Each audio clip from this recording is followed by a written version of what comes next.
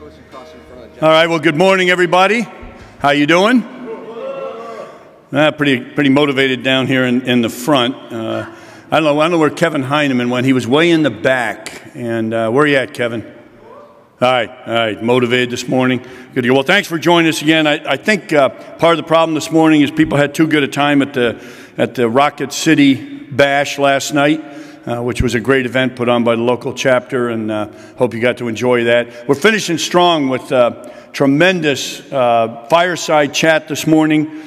Just in a few minutes, you'll see General Gary Brito talking about the Army profession. That's going to be a great one. And then we have a panel, a really good panel on synchronizing modernization to realize future capabilities. That'll be a tremendous panel. And we'll close out the day with AMC, Lieutenant General Chris Mohan with a keynote. And it'll be a great one, a great way to finish off what has been a fantastic few days here. Just great to see. So let's get started without further ado. Brian, let's see. You're going to come introduce? All right, introduce the panel, and then we'll get started. Hey, Joe. Hey, good morning, teammates. I'm Colonel Retired Brian Cook, and amongst other things, I'm the VP of Programs at the great Texas Capital Area chapter in Austin, Texas. I'm also a DoD growth executive at a small veteran-owned business in Austin, Texas called MKS2 Technologies. We're excited to have this opportunity to hear from and engage General Gary Brito, an old friend and mentor of mine, the TRADOC commander, about strengthening the Army profession. Leading today's fireside chat is AUSA's own General Leslie Smith. I trust most of you have heard General Smith's bio before, but he is the Vice President of Leadership and Education at AUSA, and after his graduation from Georgia Southern, he was commissioned as a Chemical Corps officer. General Smith's a seasoned leader with more than 35 years of service and commanded up through battalion, the Subverting School, and the Mission Support Center of Excellence. He finished his awesome Army career as the 66th Inspector General of the Army. So at that point, I'd like to hand over the reins to General Smith for what's bound to be an insightful fireside chat. Thanks, Brian. Yes, sir. Let's give him a round of applause. All right. A lot of pressure up there. I love doing these fireside chats because I get a chance to harass my good friend here. Can you turn my mic down a little bit, please? I have somewhat of a booming voice. Thank you. I'm like General Brown. You walk in the hallway, hey, what's going on? So today I have General Brito, who's a lifelong friend. He's led at every level in our Army, and we've met so many years ago. But as a general officer, Joint Readiness Training Center, the Maneuver Center of Excellence. Then he I don't know if he messed up or if he moved up, became the Army G1, and now the Training and Doctrine Command Commanding General. So today we're going to talk about strengthening the Army profession, which is a topic that we really, we both think a lot about in our organization. So General Brito, Gary, what I'd like to do is get some feedback from you on the Chief's 4 priorities and then the one specifically that Training and Doctrine Command has been given the primacy on, the responsibility on. Tell us about that. Sure. Well, one, thank you, Les, and thank you, Brian, as well, for the opening remarks, and to the audience, thanks for the opportunity to spend some time with you today. I won't repeat the 4 focus areas that the Chief has gone, and it clearly connects to the theme of today and this conference. But the Army profession, or strengthening the Army profession, I think deliberately underpins all of them. Okay. And if you look at it, the first layer of bricks in warfighting readiness is our soldiers, our leaders, our civilian professionals. Anything we do to make the Army profession remain strong will make all those other focus areas work. Pardon my hand and arm signals. Sure, that's kind of fine. talk that way. And it is what TRADOC has been doing with and for our Army for 50 years. This happens to be our anniversary. That's right. July of 23. Now, despite the anniversary, any effort, intellectually, fiscally, you name it, in strengthening the Army profession is necessary to ensure success in those other 4 focus areas, no different than it was 10 years ago, 5 years ago, you name it. And if I may continue, Les, it's also probably more important now as our Army is transitioning from 15, 20 years of focus on COIN, GWAT type stuff, and then supporting the continued transformation, which is ongoing, making sure our Army is ready, and I say our Army, big Army, all three components, for what could be large-scale operations, and supporting this multi-domain operations battlefield. That's critical. And not to get geeky or bumper sticky on us, but challenging the command to include myself and take zero compromise on warfighting capabilities at the respective echelon and respective MOS. Okay. Mastering the basics.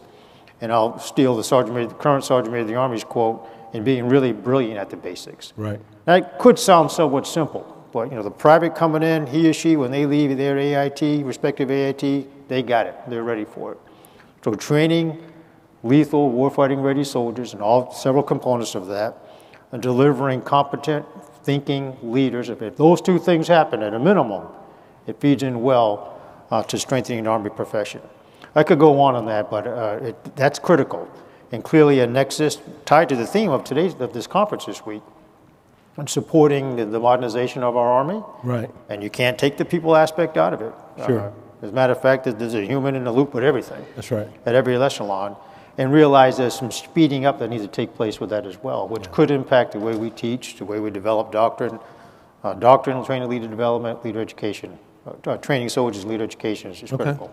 So talk a little bit more about how TRADOC is going to do the other parts of the .mil PF in support of all the new systems that the Army is coming out with. Sure. I do think there's going to be, and I know, there's going to be some basic foundational skills that the centers of excellence, those who write doctrine and deliver training, leader development won't change. But as the Army continually changes and innovates and adapts, so does the institutional brick and mortar delivery of that. Okay. It could be as something, and I'll take us back to our young day when you received a big egg carton, a box of books. That was the doctrine that trained in how we did our leader development. That's going to change now. I'll give an example I saw just last Friday visiting Fort Greg Adams, CASCOM Center. And we know that the soldiers and leaders coming in, we see it, and whatever generation you want to call it, has a level of data literacy and comfort with technology that you and I might not have had back when we first met in 1994. Right. Yes, it was really 1994 when we first met. He still looks young. I don't know about me. Well, we'll call it seasoned. But, but back to the example, and I really commend what this center has done, along with many of the others, is leveraging technology on how they teach, digital tools, which we didn't see before. Right. And it's really allowing the soldiers to get at their warfighting skills on that aspect of it, and then go to the field and leverage a brick and mortar to get them better as well. And here's why I bring that up, Les. It does demand a relook, potentially, on how we just do traditional brick and mortar education. And it's key. Leveraging technology, linking into the same modernization efforts that the Army's going through now. It could be the next UAS system we're going to have in a couple of months or a couple of years. It could be leveraging the human-machine interaction capabilities, which I know were talked about early in the conference. And you can't separate that material modernization from the people component training, leader development, education that takes place. So a long answer for the institutional force will modernize and innovate as quickly and in harmony with the operational force. Well, we're going to have technology taken off, material taken off, and the Army behind it. We're not going to allow that. Right. And the profession of our arms, not only in the warfighting capabilities, but most importantly, I would say equally as important, warfighters of high character, competence, and commitment. Okay. Commitment to our Army values, and we'll focus heavily on that as well. Everywhere from the new soldier and leader that comes in, off to the respective school, a basic leader course, warrant officer course, civilian education system as well. So they embrace and live part of the DNA on the Army values, embrace the oath that they took, whether it's enlisted oath, officer oath, civilian professional oath, and own it. And when I say own it, us leaders own it as well, on standards and discipline and enforcing what our Army is all about. If you take that as a baseline, I'm giving you a long answer here, but you take that as a baseline and couple it with the training, leader development, nested to the modernization focus of our Army, we will continue to be a kick-butt force. Okay. Bottom line. That's good. So we've focused on the profession before. Yes, we have. As we were growing up as young generals. But around 2012, that campaign that General Dipsey had, all of us go up to West Point, do a lot of different things. So that comes to mind. So why now? I would say it always has been. Okay. But as I mentioned up front, a focus from the 20 years of COIN moving on to LISCO, we saw it was a moment to relook at our profession. And it's definitely not broken. For sure not broken. We have some damn good soldiers and leaders. It's not broken at all. But it's a continual focus on being good. And we owe that to moms and dads that allow the soldiers to join. And more important, we owe that to those who have joined. Right. And need to be part of the profession. A little bit off topic, but our Army is not immune or to societal challenges. But we must be better than that. You've heard that before from some of our other leaders. Because we, the profession, deploys, fights, and wins, and comes back. And on that note, if you define our Army as a professional enterprise, with support systems that support our soldiers and programs that support our soldiers and families as well, and then hone in on that soldier as a system, you've heard that before, I'll call them the professional. Right. And every investment we put in them, it just needs to be relooked. And it's critical that we do that and always keep a continual eye on it. Okay. So how do you think, as we have the generational discussions of how should we be thinking about connecting with our young people and others about this profession discussion? Listen.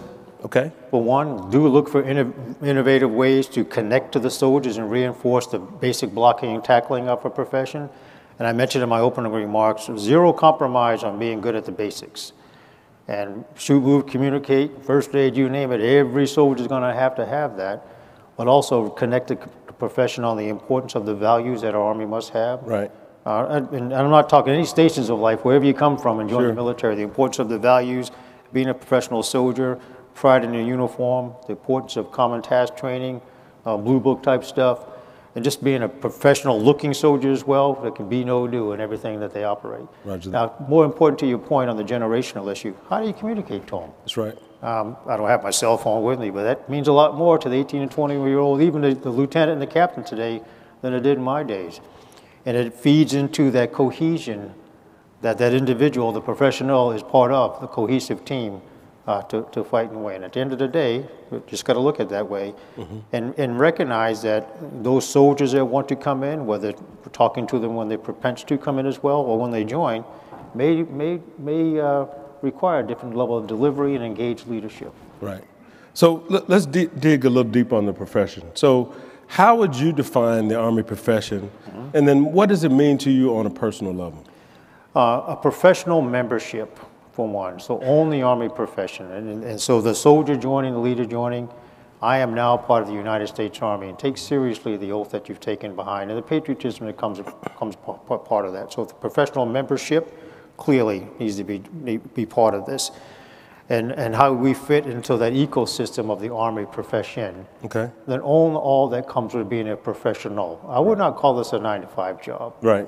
We have an oath. Soldiers do sign contracts as well. And we have values that drive what we do. So professional membership, the cohesion and dignity and respect that all folks deserve, and you're part of that. And obviously managing their standards and discipline that also keep us underpinned as a professional Army. And then own the training requirements to ensure that our soldiers can fight and win as part of the Army is key. And everywhere from the professional identity of just looking good when you walk through the airport and not doing things that would hurt the cohesion that we all want our soldiers to be part of and our leaders to own. Right. Okay. Good. So you talked about the components. Is the profession important at all components and all levels of our Army? When you say components, Guard, Active Guard Reserve, yes. 100%. Matter of fact, you can take the componency piece out of it. All of us, once we put on that uniform and take the oath, own this Army profession. Now, there may be some differences on how we deliver training, whether it's M-days or weekend drills or collective training. But that part is irrelevant on how you do it as long as it gets done. And even 15 years ago, deployments, rotations may be different for respective components, but when you come together as a cohesive team, fight and win, and really good at the basic blocking and tackling, ensure the MOS proficiency is there, I would say that it underpins all soldiers joining the Army regardless of the component that they're in. And when you master those three things together, building professional, ensuring that the MOS qualifications are there, same for the officers regardless of the specialty branch, is branch as not component agnostic. Right. And you should know when you walk a respective program. Delivery may be a little different based off geographic dispersion and resources available. To tie this back to the TRADOC mission, we will adjust whether it's using regional training institutes or leveraging our Guard and Reserve liaisons to ensure the basics that must be mastered are delivered as all those soldiers are going to join. And as you all know, there'll be no future conflict that doesn't involve the total Army. That's right. As part of the joint force to ensure we successfully win. Yeah, with our allies and partners. Let me deep dive, and this question was on the list, but it just hit me. So I tell you I was going to ask you one. So when you commanded a battalion, you were prepared to go into the mission to do the job that you needed to do. You know, we lost soldiers, but one of those soldiers that we lost was eventually received the Medal of Honor. Yeah. Can you talk about how you helped prepare your unit and the professionalism that was required, which allowed them to do the task that they had to do at the time of that mission? Sure. Well, that soldier was Sergeant First Class Alwyn Cash. Yes. He was a platoon sergeant, 3rd Platoon Alpha Company. To your exact point, Les, and I talked about the training competency that we want to bring in our leaders. Yeah. What allowed the end state that you just mentioned was trust. Okay. Trust in subordinate leaders. Yeah. Who were resourced, hopefully provided a clear intent, and knew how to get at the training that needed to be done. And at all levels, just prioritize. I'll pick an infantry company. You'll be able to shoot, move, and communicate. Be really good at your task day and night. Here's the resources, time, ammunition to get it done. Here's a clear intent. Go forth and do great things. And you are trusted to do it until proven otherwise. Okay. And then it may take something else. That allowed, not to get into the training path, but that allowed commanders and when I say leaders, not just commanders, to operate within the mission and get things done and take care of their troops while doing it. And that was critical, and prioritized what needed to be done in the timeline that we had. Yeah, yeah. Okay, so from our audience, senior leaders this week have emphasized the critical importance of technology and especially harnessing the data and technology-enabled decision-making. How is TRADOC expediting this skill set into both uniform and civil service education and career advancement of the Army at all levels? Well, to put it in a sentence is taking time to look at the requirements that must be met, the problems to be solved, and taking time to innovate the institutional training base as well. And it won't happen quickly, but it's going to have to happen. Okay. And it could not be more proud of our leaders across the centers of excellence and the leadership of the Combined Arms Center, nesting very closely with Army Futures Command, AMC, and Forces Command to ensure we could deliver that. To your point, technology is moving very quickly. Yeah. And it's going to require some different ways on how we deliver it. I'll give one example now. Through the Combined Arms Center, closely tied to more of our cyber center, he's put together some mobile teams to take SMEs, work with PEOs and others, subject matter experts and others, and take this training capability to the field to close that gap up with the technology that's moving very quickly as we innovate the brick and mortar functional schools and maybe make some new ones to keep up with that. Pardon my hand on arm analogy, but when the M's here, we want to keep the doctrine, leadership development in sync with it. Right. Speed of technology, AI is a great example. Right. It's going to demand just that. Right. Okay.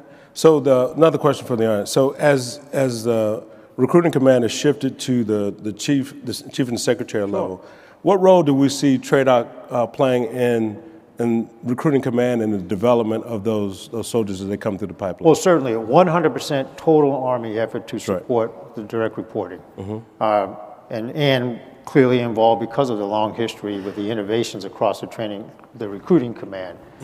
Well, let me again, some more arm and hand signals.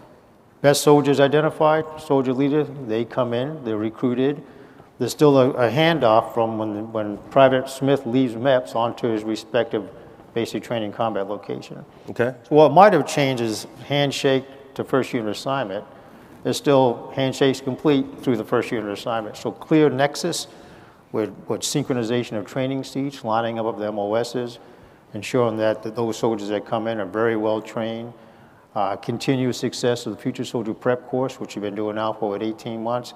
So in short, a total Army effort on supporting the innovation and recruiting and make sure those leaders and soldiers get well trained and sent to the force. Okay, good.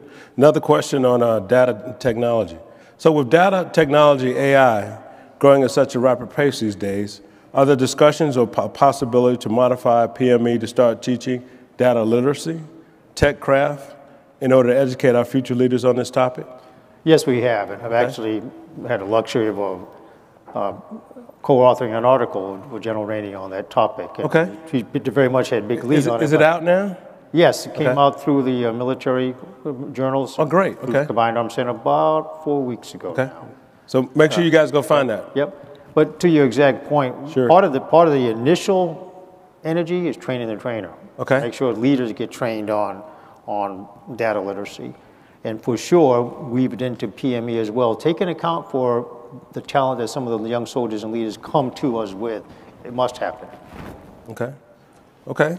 So earlier this week, the SMA and TRADOC Sergeant Major talked about the revitalization of the Blue Book, which, by the way, was started by the Inspector General Enterprise. Thank you very much.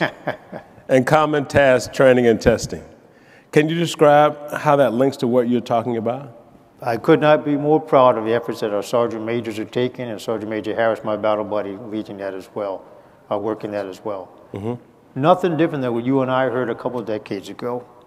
So any systems we can put together to ensure soldiers and leaders are validated on the MOS proficiencies, common task training, you've heard it before.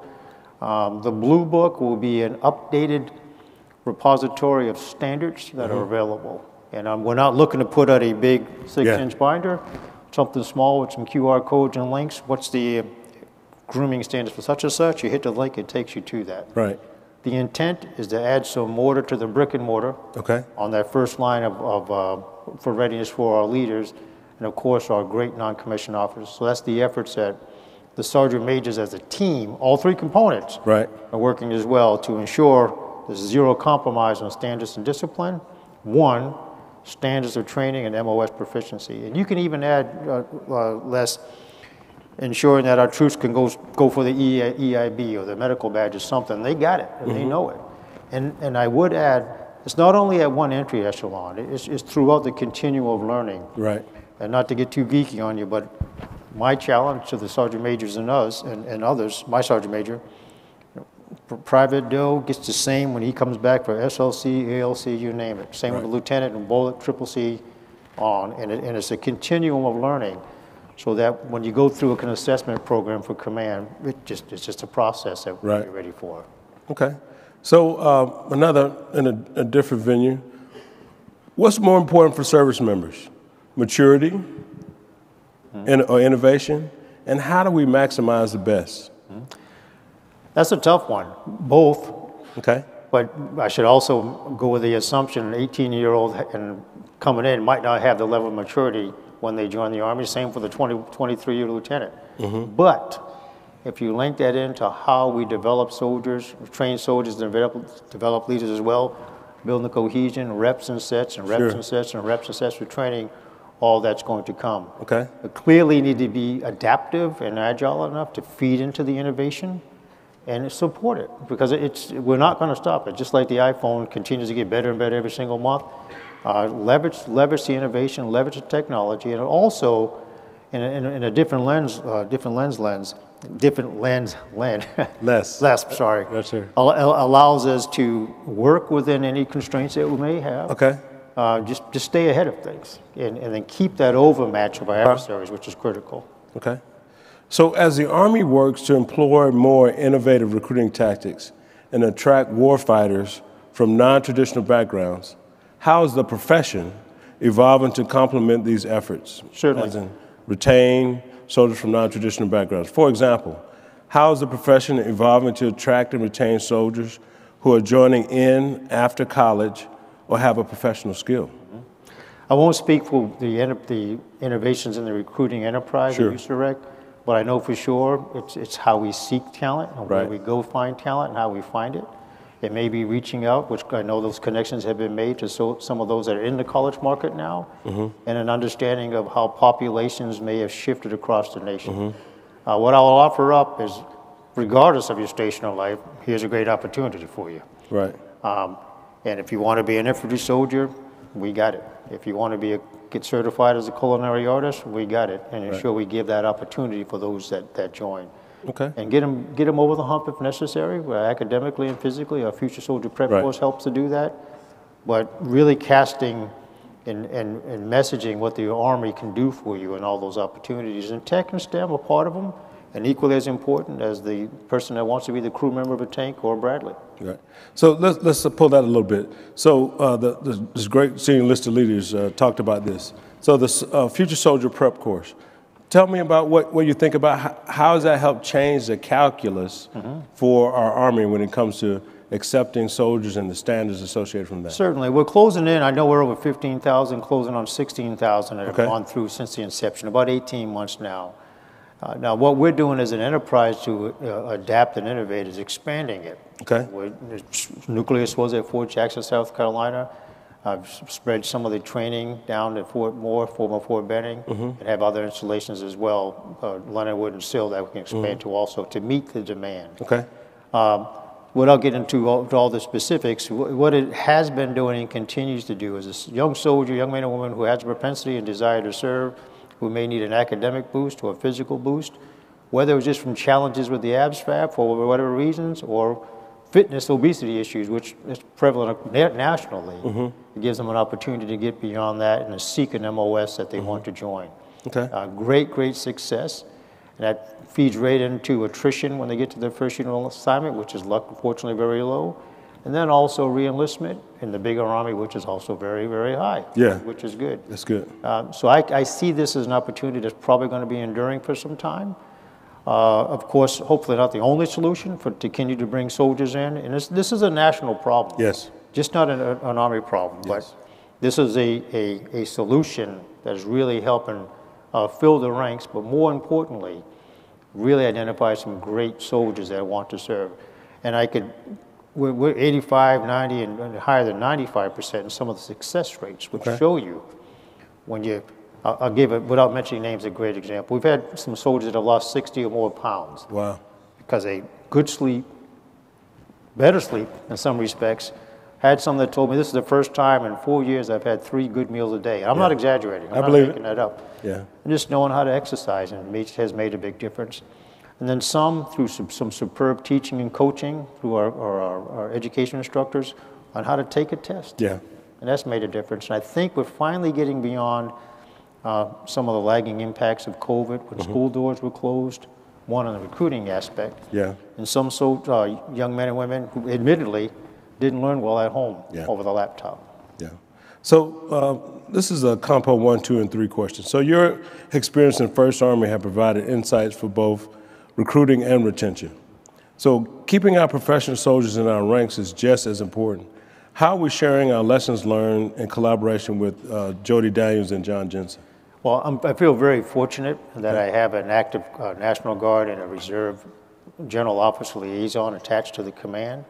And across many of the centers of excellence also have corresponding liaisons attached to their respective centers as well.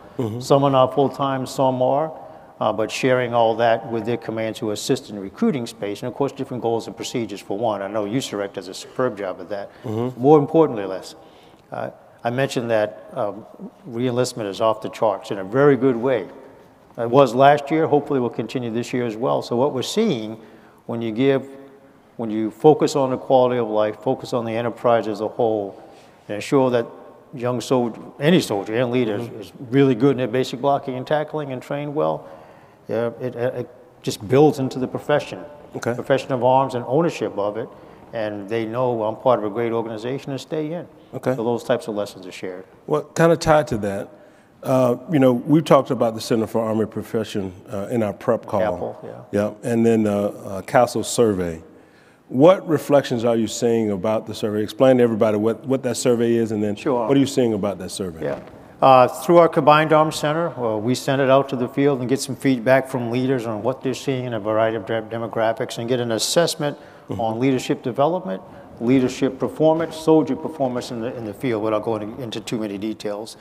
I want to hook this back to an earlier question you asked me about how are we innovating enterprise as well.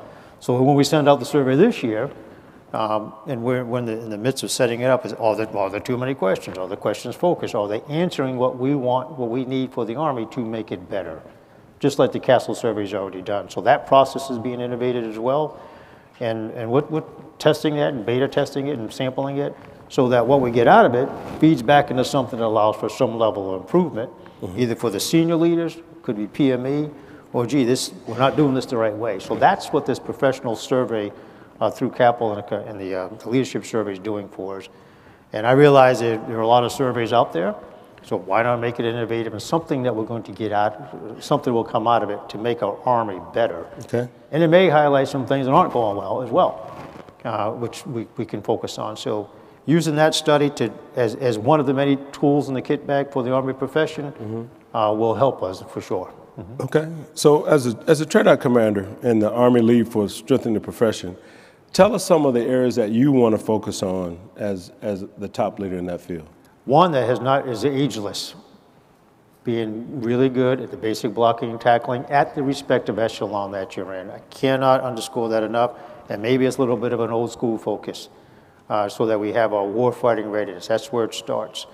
And when you have that coupled with just being a good person, which could be defined as great character, values and norms, a high level of competence in your respective skill set at your respective pay grade, and then committed. So that's the focus that we take. Also in support of a priority of the Chief of Staffs, which I'm 100% on, support to the Harding Project. It's essentially a venue to generate professional discourse. And you and I may recall from our young days, the glossy magazines that were out there. Yes. They still do exist. Why not have the same thing available on the cell phone? Right. We're doing that as well. To generate professional discourse and dialogue. It doesn't need to be from my rank or the Sergeant Major's rank. It'd be dynamite when Captain Smith, hey, this is what I went on my last NTC rotation on my deployment to Poland. Right. It generates dialogue, discussion, and you might find something innovative out of it, like how I employed UAS in such a part of the world. Yeah. So professional dialogue, for one. Okay. And then, if I may, Please, I'm sorry, go ahead. Continue. I tied to this, and you asked this question earlier, is do not take our eye off of standards and discipline through the Blue Book, common task training, you name it. Again, it's just more mortar and that first layer of bricks, which clearly underpins our Army profession in all aspects. Okay. Okay, so recruitment of soldiers is often focused on exciting jobs or roles of duty. Has any thought been made to promote the education military training provides or the utility of military experience on the job market once you leave? Yes, and we happen to have a lead on the Soldier for Life program, and are working with HRC as well on a transition assistance program. We talked about the umbrella of innovation. That's one of them. So in the command, I can't quote an exact number, but we're looking at all of our training to see where it can provide validated certification to soldiers. I'll give you an example in a moment. Something they could use in service for continued development, and then out of service for continued development. Matter of fact, I talked earlier about if you want to come in and be a cook, culinary artist. Sure. We're going to send you to professional schools. You can go to more professional schools and competitions and get certified in that. We teach you how to drive a hit. You can get certified on that and use it for John Deere when you get out of the Army. CDL, that's right. So that is getting better. And then within uniform, and this is part of an innovative approach on how we develop troops and leaders, and this is new, on giving, I'll use the word constructive credit, but validating education and training that you may have had, even if you came from another service or transfer into another specialty, to feed into the profession of arms and developing you. If you switch from, say, infantry to whatever, another branch, do I need to send you back to 22-week OSIT? Probably not. Maybe you can get credit for what you've learned as an E5 or E6 already, and then we give you some of the upper level education. So that's a way to do it. And most importantly, that supports our families, and then being a true soldier for life when you change your ID card. Sure. And that's big. Yeah, that's big. A lot of us have figured out about changing that ID card. So as we close out, if you were to tell your young self, of all the stuff we talked about the profession, what would you tell your young self to tell our young people about what this service has done for you, what this has done for you becoming an Army professional? Well, really, just to simply love being part of a really good team. Yeah. And it just keeps you in.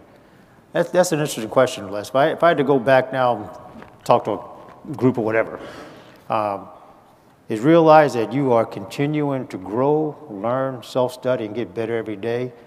And guess what, Captain Smith? You don't have all the solutions, but it's okay. You have someone in your organization that can help us get from there to here and continue to get better. And it's all right. That's what this is all about. The true profession, just making this Army engine run. That's good. Ladies and gentlemen, please join me in a round of applause for General Gary Brito, Third Eye Commander. Thank you, Les. Appreciate it. Thank you, sir. I can go to the podium now? This way. Okay.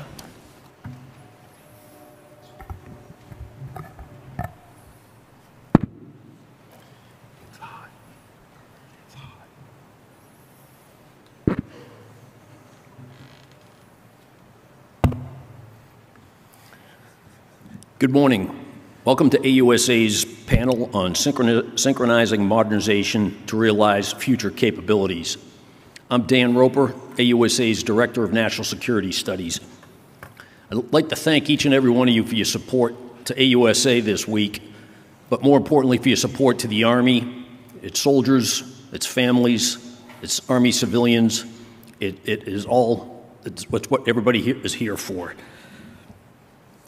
The topics we saw this week demonstrated the need to synchronize the many modernization efforts that the U.S. Army has got going on, as explained to us. It's the imperative, if we're going to have to focus on the synchronization if we'll be able to continuously transform as the Chief has directed. We've got a great panel assembled for you today to help discuss through those issues, led by Lieutenant General Retired Dick Formica, who served in the U.S. Army for 36 years in a number of positions of great responsibility, including 3 Corps Artillery Commander, the Joint Fires and Effects Cell in Iraq, the Commander of the Combined Security Transition Command in Afghanistan, and of interest to the people in this room and in this community is the Commander of the Space and Missile Defense Command right here in Huntsville. But before we turn it over to General Formica and his panel, we're privileged to have General Brito agreed to stay around with us and kick off this panel with remarks about this very important subject. General Brito, over to you. Thanks, sir. Well, I'll just walk there now. Okay, on. I'll just stay outside the podium, team. Again, thank you so much. I'm just going to be a quick minute. We may ask, is it a big leap from the strengthening the Army profession to synchronizing modernization? And I would argue and suggest it's 0. It's not a big leap at all, and you cannot break the two of these apart. We talked to some of that a bit when General Smith and I were discussing things as well. So the Army profession underpinning this connection and synchronization of modernization, I know we've seen that throughout much that you discussed today. Mr. Formica and the panel members, again, thank you for the opportunity to address this situation, this topic. Clearly a necessary and a good and healthy working relationships across all the ACOMs and very closely with Army Futures Command and TRADOC to tackle this issue when it comes to the synchronization, the important synchronization across all the DOTLM PF, and you're aware of what the acronym is, to keep some synergy and an important pace with the modernization and all the doctrine, organization, training, and leader development that supports it is what the theme of this distinguished panel will give you today. So I can't underscore the importance of that. And our Army's working hard together, soldiers, leaders, civilian professionals as well, to help advance our Chief of Staff's priorities and our Secretary's priorities also, and then stay focused on continual transformation, the speed of technology, and the importance of underpinning all the DOTLM PF and that first layer of bricks for combat readiness. So really happy as a command and a soldier to be part of that, and even more happy, sir, Mr. Formica, to turn the mic over to you and the team, and thank you so much for what I know will be a rich discussion. Thank you. General Brito, thanks. Thank you. And thanks to Dan Roper for your introduction. We appreciate your service in our Army and at AUSA. I'd like to start off by thanking AUSA for organizing this annual symposium here in Huntsville. It's been a great couple days already, and we look forward to finishing strong this morning. I'd like to add my special thanks to AUSA for all that it does every day for our Army, our soldiers, and our civilians and their families. This week, we heard from senior Army leaders on continuous transformation to deliver combat-ready formations. So, as General Brito said, this panel will focus on synchronizing modernization to realize future capabilities, something we've heard a lot about during the course of the conference already. Now, capability development is a critical part of the continuous transformation process. You see, it all begins with the strategy. What do you want the Army to do? Then, importantly, what capabilities does the Army need to have to meet that strategy? Those capabilities are identified through the formulation of operational concepts and the identification of capability gaps. And those gaps are not expressed solely in Materiel. So this panel will recognize the importance of integrating modernization, Materiel, with .LPF, Doctrine, Organization, Training, Leader Development, Personnel, Facilities, and Policy. To lead this conversation, TRADOC and AUSA have assembled a distinguished lineup whose experience and current responsibilities give them unique and informed perspectives on this important topic. So we look forward to sharing these perspectives with you and, importantly, taking your questions. Again, thanks to General Brito, the CG of U.S. Army TRADOC, for kicking the panel off. I'd like to introduce our distinguished panel. On my right, Dr. Paul Reese, the Director of the Fielded Force Integration Directorate at United States Army Combined Arms Center, U.S. Army TRADOC. Then we'll hear from Colonel Jason West, the Director of the TRADOC Proponent Office for the Synthetic Training Environment at United States Army Training and Doctrine Command. And then finally, Miss Susan Hawkins, the Senior Director of Strategy and Mission Solutions, Navigation, Targeting, and Survivability Division at Northrop Grumman. So, similar to the other panels you've heard this week, the approach we'll take is each of the panelists will start off with some opening comments. I have a question or two to kick this thing off, and then we should have close to 50 minutes to handle your questions and answers, and we look forward to those coming in. And then we'll finish with each panel member making their closing comments. So with that, I'll turn it over to Dr. Reese. Sir, for your comments. Thank you, sir. Appreciate it. Good morning, everyone. How's everybody this morning? Oh, very good. As you said, I'm Dr. Paul Reese. I'm a retired armor officer, and now an Army civilian professional. And I work with General Beagle at the Combined Arms Center, which is part of the TRADOC enterprise underneath General Brito. But we also work in support of General Rainey and Army Futures Command as we look to keep the current force and the current fielded force in tune and linked to the future force, all part of the Army.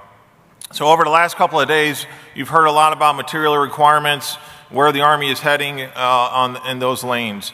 There is no doubt in my mind that Army Futures Command, they solved with the PEOs and PMs, the professionals here in the room today, all those in the exhibit halls down the way, will deliver the best capability that our Army can have in the future. There's no doubt there's been a lot of discussion about .MIL-PF and the integration of requirements and the integration of those material fieldings as they come to our force.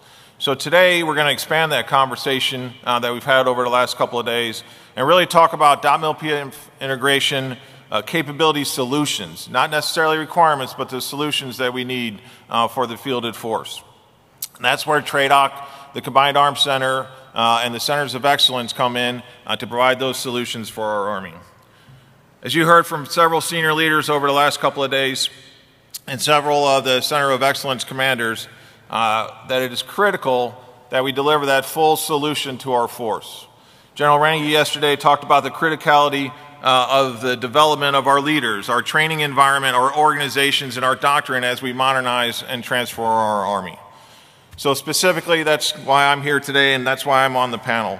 As we work .MIL-PF integration for Army 2030 as part of the Army's continuous transformation, the deliberate transformation phase over the FIDEP, which is the next 2 to 7 years. As we have heard from Army senior leaders, the U.S. Army is undergoing the most significant transformation since the end of the Cold War in order to make sure we maintain our advantages over our enemies. We have to transform, and Army 2030 is part of that transformation. Army 2030 builds on multi-domain operations. It builds multi-domain capabilities at every echelon as part of large-scale combat operations in order to defeat a peer adversary and provide decisive capabilities to the joint force. It builds on the capability gaps that we identified during the large-scale combat operations study. So what we've learned before, we build on those capabilities and provide solutions to the Army. It provides a pathway for modernization, and that includes landing spots for technology as it matures. And Army 2030 is also flexible enough to adapt to the lessons learned that we're seeing in the Russian-Ukraine conflict with Israel and Hamas and other places around the globe. And now most recently, the lessons that we're learning from the Chief's direction on continuous transformation and contact as we transform our units and experiment with capabilities that are coming to the force. As part of this deliberate transformation, we must make sure that the doctrine, training, organization, leader development, etc., are all synchronized and delivered at the same time so we can realize the full capability of what is being fielded to our force. This holistic plan ensures that we just don't provide new material to our soldiers. Many of us have had the experience of receiving a new vehicle, some type of new protection device, and we had no idea how to employ it. We had no idea what the second and third order effects were of turning that system on. We didn't know how to use it, train with it, protect it, etc. And most of that time we got that while we were in contact with the enemy, and we had to do on-the-job training, and that was just unsatisfactory. So what we are doing in TRADOC is not only making sure that that doesn't happen again, but we are making sure that we transform our Army for the future across the full .mil-PF. A robot is just a robot. But if you have the right leaders with the right mindset, with the right vision, and the right training, you now have an incredible capability. So how do we get after that? We must first know, as General Formica just said, we need to know where we're going in the future. We need to stay linked with the armored warfighting concept, and TRADOC stays very closely linked with Futures and Concept Center and where we're heading with the new warfighting concept. We must know what we are modernizing, what are we building, what are we fielding, what are those signature modernization efforts that are coming and being delivered to the Army. We must know how this comes together and impacts the way we fight and the way we design our Army. And we see that through experiments and exercises, things like Project Convergence that we've been talking a lot about over the last couple of days. Then we execute a deliberate plan across .mil-PF to deliver that full solution that General Brito talked about, and as well as General Formica in his opening comments. So on a micro level, as Army Futures Command and ASALT delivers a capability like the new tank, the M10 Booker, we have to make sure that we have the tactics, techniques, and procedures in place to fight that piece of equipment. It will transform how the IBCT, the Infantry Brigade Combat Team, fights, to have that capability inside their formations. We must make sure we're ready to employ it properly. We must make sure we have the right training devices in place, not only for the crew to be able to shoot, but the maneuver ranges in order to be able to practice in a training environment with that capability, both live and in virtual. We must make sure we update the programs of instructions, not only for the crews, but for the battalion commanders, the sergeant majors, the company commanders, and first sergeants, so they know how to employ that capability immediately. And then we must make sure we have the facilities to take care of it. This synchronization allows for the immediate employment and the full realization of that particular capability tonight, and not 3 years later after we had some time to understand it. At the micro level, TRADOC and the proponents are updating our doctrine. If you haven't, who in the audience has read the new FM 3.0 operations that deals with multi-domain operations? Wow. All right, we got a few on the front, not very many in the back. But that's okay, though. If you don't want to read it, you don't have to anymore, right? Because now you can get on and you can listen to a podcast about FM 3.0. If you don't like podcasts, you can do the audio book. So when you're sitting in traffic or sitting at the airport. So part of that transformation that General Brito talked about is how do we take our doctrine to the next level and make sure that our Army is educated on the way we fight. We've also improved our designs at every level in order to be ready for the new equipment that's being delivered. We have improved our OP4 at our training centers to make sure they replicate our enemies and provide that best test for their forces as they go to that collective training environment. We've improved our PME at all levels and at all cohorts, and we've identified all those things that our facilities need for the future. So we continue to work that piece of it as we go forward. And I will end now in saying the integration and timing of .mil-PF is a team sport. It's key to our success on the battlefield, and it is key to ensure that we don't just field a widget to our force, but we field a true capability across .mil-PF. I look forward to our questions this morning and conversation that we're about to have, so thank you very much. Okay, thank you, Dr. Reese. Colonel West. Hey, good morning. Colonel Jason West, Director of TRADOC's Proponent Office for Synthetic Training Environment. And I have to admit, I had a pretty long monologue about all the great things that we wanted to talk about today, but there was such a great day one and day two. What I really want to cut to is what I do and how I'm going to block and tackle with the teammates up here to get after that .mil-PF integration. And so first off, I want to thank AUSA, General Brown, General Brito, General Rainey, Lieutenant General Vermica for the invite and allowing me to come up here. It is a humble honor to be a part of this group and this team.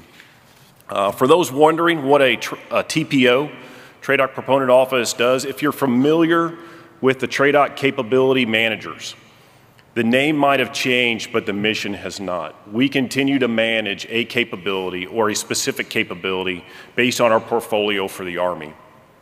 You also might ask, well, then what's an Army Capability Manager? That Army Capability Manager does the same thing that a TPO does. We manage a capability for the Army. The only difference is who we report to.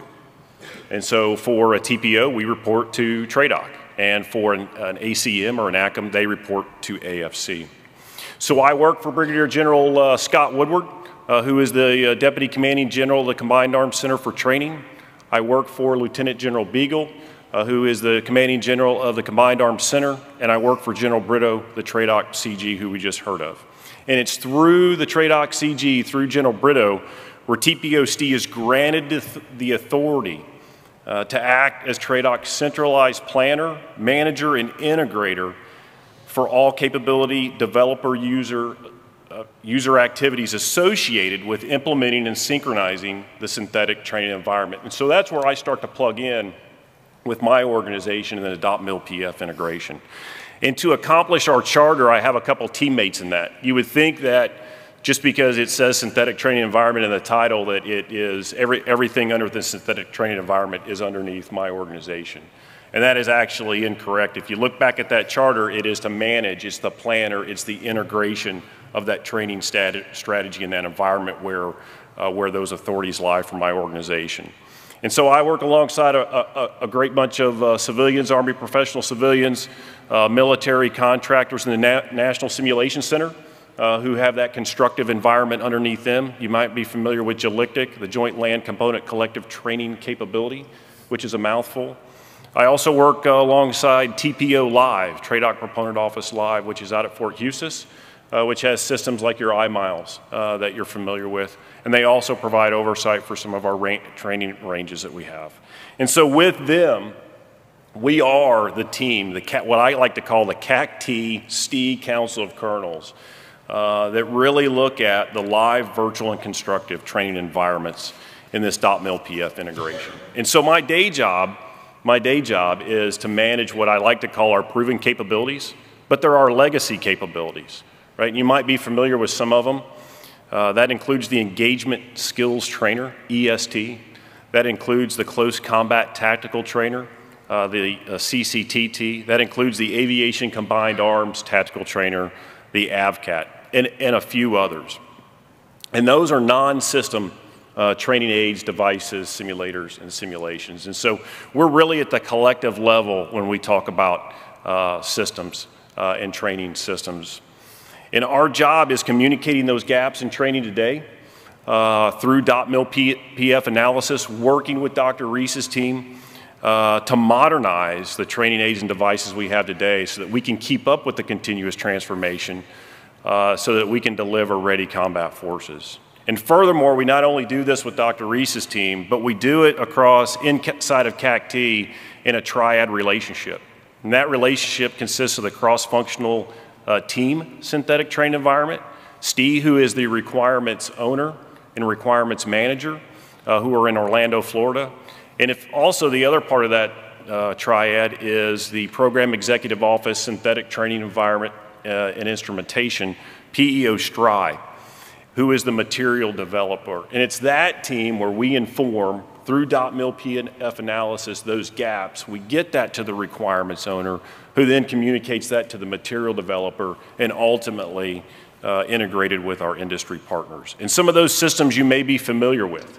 We are just now approaching our first ever synthetic training environment software that's going before a requirements oversight council in May. And that is for the training simulation software, our training management tool, and One World Terrain.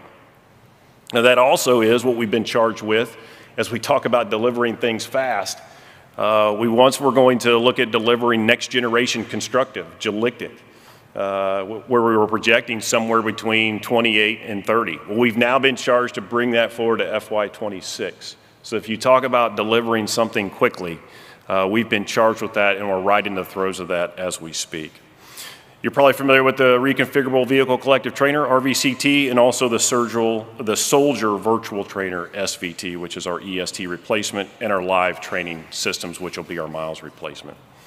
But you've heard from a lot of great leaders, and so what I do want to do is that we get through the introductions and get to Ms. Susan Hawkins and really get into the Q&A. But I really believe we're in a once-in-a-generation transformational change once again. I look forward to the discussion and the integration with the panel members and with the audience. Thank you. Thanks, Colonel West. Ms. Hawkins. Thank you very much. So this is kind of encouraging. You guys may not realize this, but we didn't share all of our notes ahead of time. But to see the synchronization actually of the conversation is very encouraging, because all of our different perspectives are working toward the same imperative. So my name is Susan Hawkins. I'm with Northrop Grumman in the Mission Systems area of navigation, targeting, survivability. My background is about 2.5 decades in the national security and defense industry, spanning all the services, all the different services, and working both within, the solutions service side of the house as well as Materiel. And my most recent experience is in the product development area, and so I'm going to focus, my conversation today around that and bring in Materiel and how our approach to how we produce our solutions with you in collaboration with you helps support the .mil PF integration. So it's not unusual for future capabilities to have a target fielding date, and I know we talk about the Army of 2030 and 2040, for example, and we recognize, those of us who are producing the solutions, particularly on the mission solutions side, that that's really about having that full .mil integration, not just dropping a material in the hands of the warfighter, right, at a particular time. So, and we know that you can't leverage the capability, and Dr. Reese mentioned that, you can't leverage the capability without the rest of the .mil PF being complete. So how can we do this together is by fielding the early known advancements today on today's platforms and getting them into your hands in the field and iterating through the .mil PF with technology maturation, because operational concepts are outpacing requirements. And I don't know of a more powerful way of synchronizing modernization to future capabilities than this. So we can modernize the current fleet with the best solutions available today, de-risk the development of future capabilities, and then simultaneously mature and test the training, the ConOps, the TTPs throughout the entire process. Now, I recognize that we do not have the luxury of standing still to focus on modernization. There are budget challenges with maintaining readiness and modernizing simultaneously. This is the reality we all are living in together.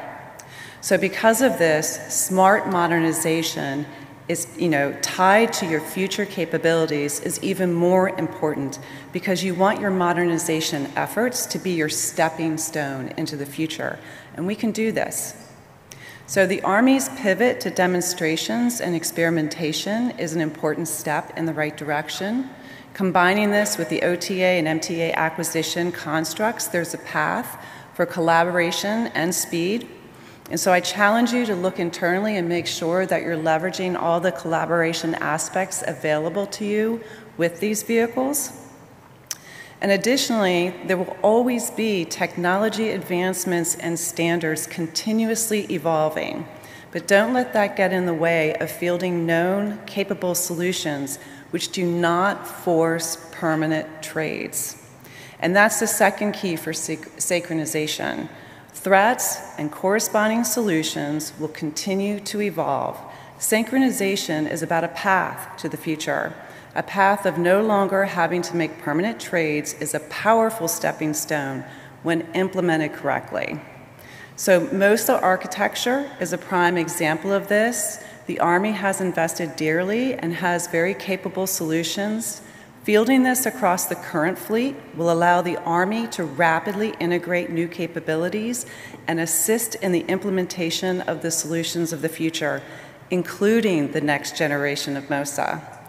Once you have MOSA out there, you can scale on the Army's success points in getting production representative prototypes into the field quickly. It's all about shortening the timeline without introducing unnecessary risk. And learning how to do this in the MOSA construct now with your partners, that whole ecosystem that you work with, will create a machine of invention for the future.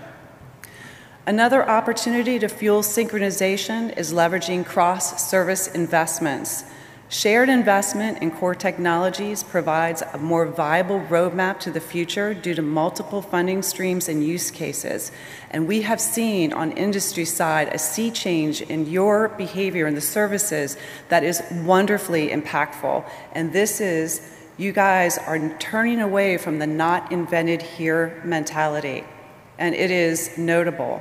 And I am not suggesting another JPO. I'm talking about looking beyond your requirements and investigating what your sister services are doing and asking yourself, does this solve part of my problem? Can I start there instead of at the beginning? And I have a great example for you guys that has to do with the Army.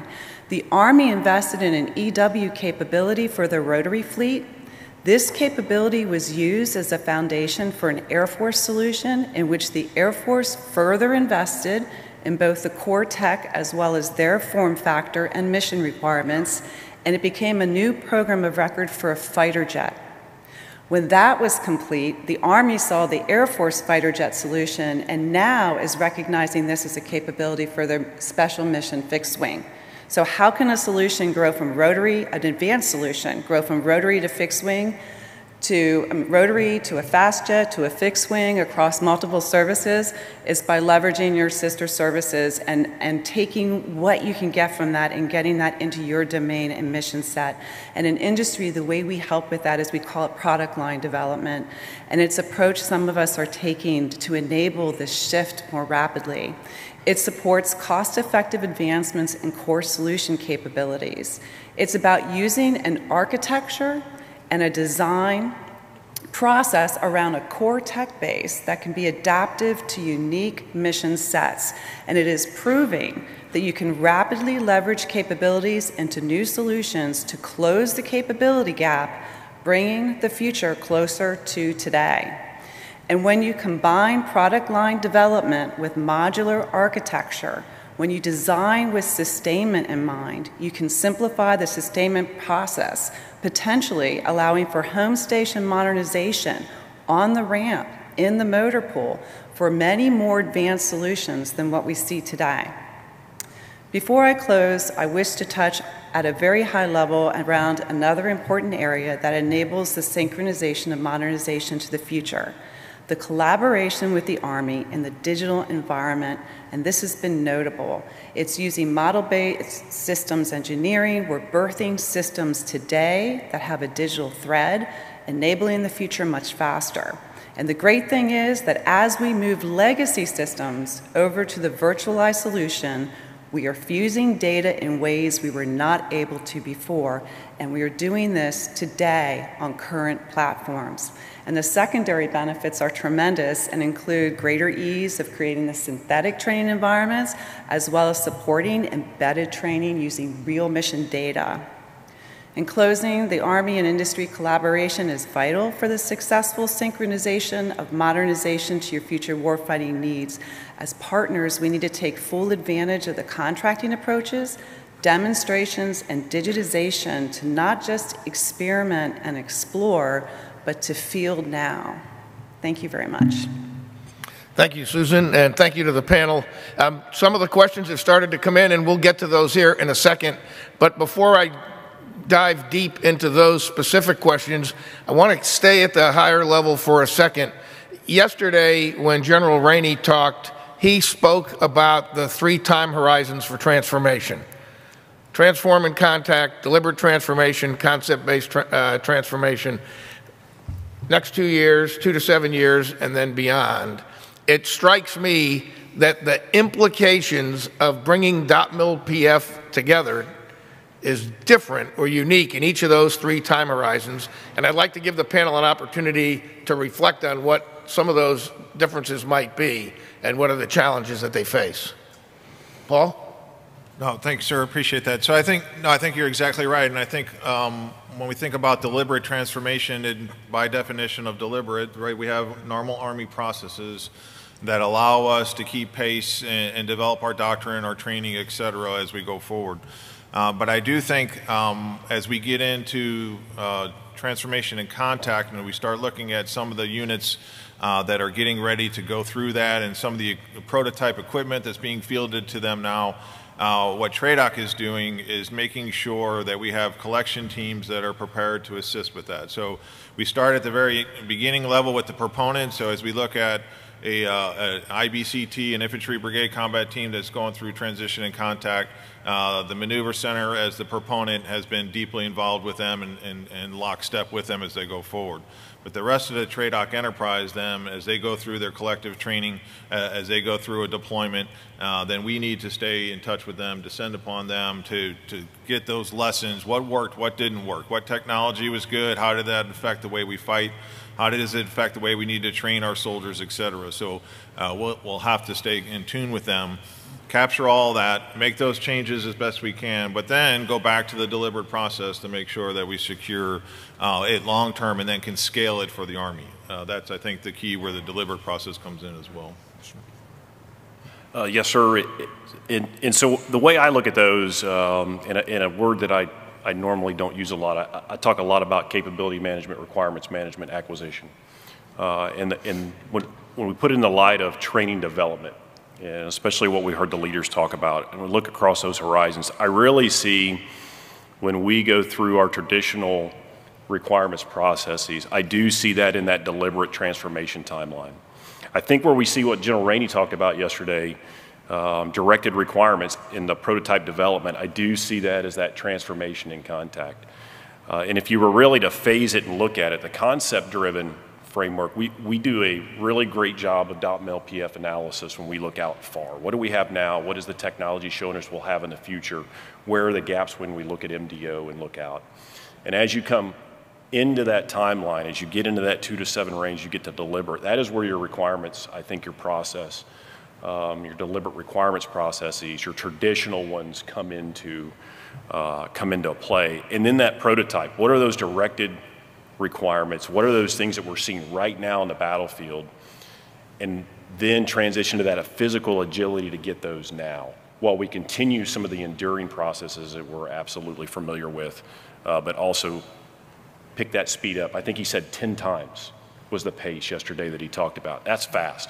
That's extremely fast. I would say that's unprecedented for what we're used to in our traditional systems and processes. And so that's what I think about with that question and what our senior leaders are talking about and the way we're looking into the future, sir. Great, thanks. Ms. Hawkins, did you have any comments on that, or you want to take a pass? No, I just think that, back to where the material affects this is as we digitize, right? It will help shorten across the entire .mil-PF. And I'm talking about I'm suggesting really from the full life cycle, like even when it comes to training in a virtual synthetic environment, how you create that, how you're moving the models from what you're developing right into the training environment, how quickly you can do that. But I mean, the future really comes down to, the potential for embedded training. So if it's, you have a capability, you end up having, in wartime, engaging and seeing something new, right? Because the platform's digitized, the systems are digitized, that data, how you maneuver through that, when you get back, it is immediately accessible, transmittable, you can learn from it. I mean, that's the future that we see as one of the powers of the digitization of the mission solutions, so. Go ahead. Sir, if we could try to talk about an example maybe to relate in that, and I'm going to try to compare a system that we still have today with something we have coming on board. And so when we go back and look at the Stryker, when we brought the Stryker on board, it affected 80 courses, 5 different school systems. So when we talk leader development, education, that's what the Stryker did. And as we bring on the M10 Booker, right, it's the same thing that we've got to look at. And where does it fall within those horizons, right? You will see a different .mil PF for a longer drawn out, or I need to have this system today. And as you go through each of those acronyms in .mil PF and you go through the charts, they may change even in where they're at in completion as you look across the system. Our ranges will change when we look at that. We have weapon systems today that we know of with next-gen squad weapons, some of our sniper rifles, some of our long-range precision fires that we don't even have ranges that can support some of these capabilities that we have today, which falls under facilities when we think about ranges. And so that I do see and is also being a challenge as we look across each of those time horizons. How is that development, continuous development? And if it does slip into another one of those horizons, how does that change what we look at in .mil PF and where we're tracking what's complete, what's not, and then what continues? You could almost argue that everything stays amber because we're going to be in a continuous transformation. And then I'll talk about a book. I actually listened to it on a flight coming up here called The Inevitable. The author, I think it was in the prologue or in the first chapter, talked about everyone being newbies. And I couldn't help but think that the challenges that we have with the agility we're going to have as trainers because of this continuous transformation, that we're going to have to keep up with the threat, keep up with what's there in the operational environment. And we are going to be a bit of newbies, I think, as we go through this continuous transformation. And how do we also get into our schoolhouses and that foundational classrooms that we get after to keep up with a lot of that technology that's coming out to our formations. Okay, thanks. The first question from the audience, Jason, it's to you, but with the permission of the author of the question, I'm going to try to broaden it. The question says, thanks for laying out what we have in terms of training capabilities and the need to upgrade those to new capabilities. But a recurring challenge for our Army's total force is to ensure emerging new and evolving capabilities like STE are available to our Guard and Reserve formations and available to them to train. So I'm going to ask Jason to answer that, but then really the question is, as we synchronize .mil PF for transformation, how are we looking to do that for a total force across all 3 compos? So first to Jason, because you got the question by name, and then we'll broaden it up. And thank you to whoever wrote that. And one of the greatest challenges with our compos is they use a lot of our synthetic training environment. They proportionally use more of it in many cases, depending on the system, than our active component. And so those challenges, and as we look at the fiscal challenges that we face, that's something that we look at extensively. And it's also difficult to partner at times, depending on when someone's available. And so we do incorporate our Compo 2 and Compo 3 into various forums. We have our TGOSCs, our training GOSCs that we bring them into. We have our training support system, Enterprise, TSSE, that we bring them into. But I do see the challenges. We hear the challenges. I know that we're going through that right now with the reconfigurable collective trainers. We're going through that with our engagement skills trainers as we look at the total number of sites, what we're delivering, who we're delivering to, who needs it most as we move forward. And we do, it's duly noted that that challenge does exist as we move forward. And we're trying to close that gap as we look at this transformation, this pivotal point, while we're right between an engagement skills trainer, we're right between the SVT and modernizing it, we're right between the CCTT and AVCAT divestment and bringing on RVCT as its replacement. And that probably didn't answer the question, but just acknowledge that we know that challenge exists. No, sure, and I think you know, the chief of staff has made it very clear that as we modernize, we're going to modernize the entire Army. It's not just a Compo 1 thing. But because of budget constraints, because of the way we're modernizing, not everybody is going to get modernized at the same pace, and we are going to have 2 different modernized armies, and I think it's critical. And as we look at it from a TRADOC perspective, I know the Centers of Excellence, I know General Donahue in the audience, and from a sustainment perspective alone, I mean, there's 2 different things. We can't stop sustaining the Bradley. We can't stop with some of our enduring systems and not be able to have the POI, the training, and the mechanics and things like that. Just because some of our formations may be receiving the XM30 or may be receiving an upgraded capability.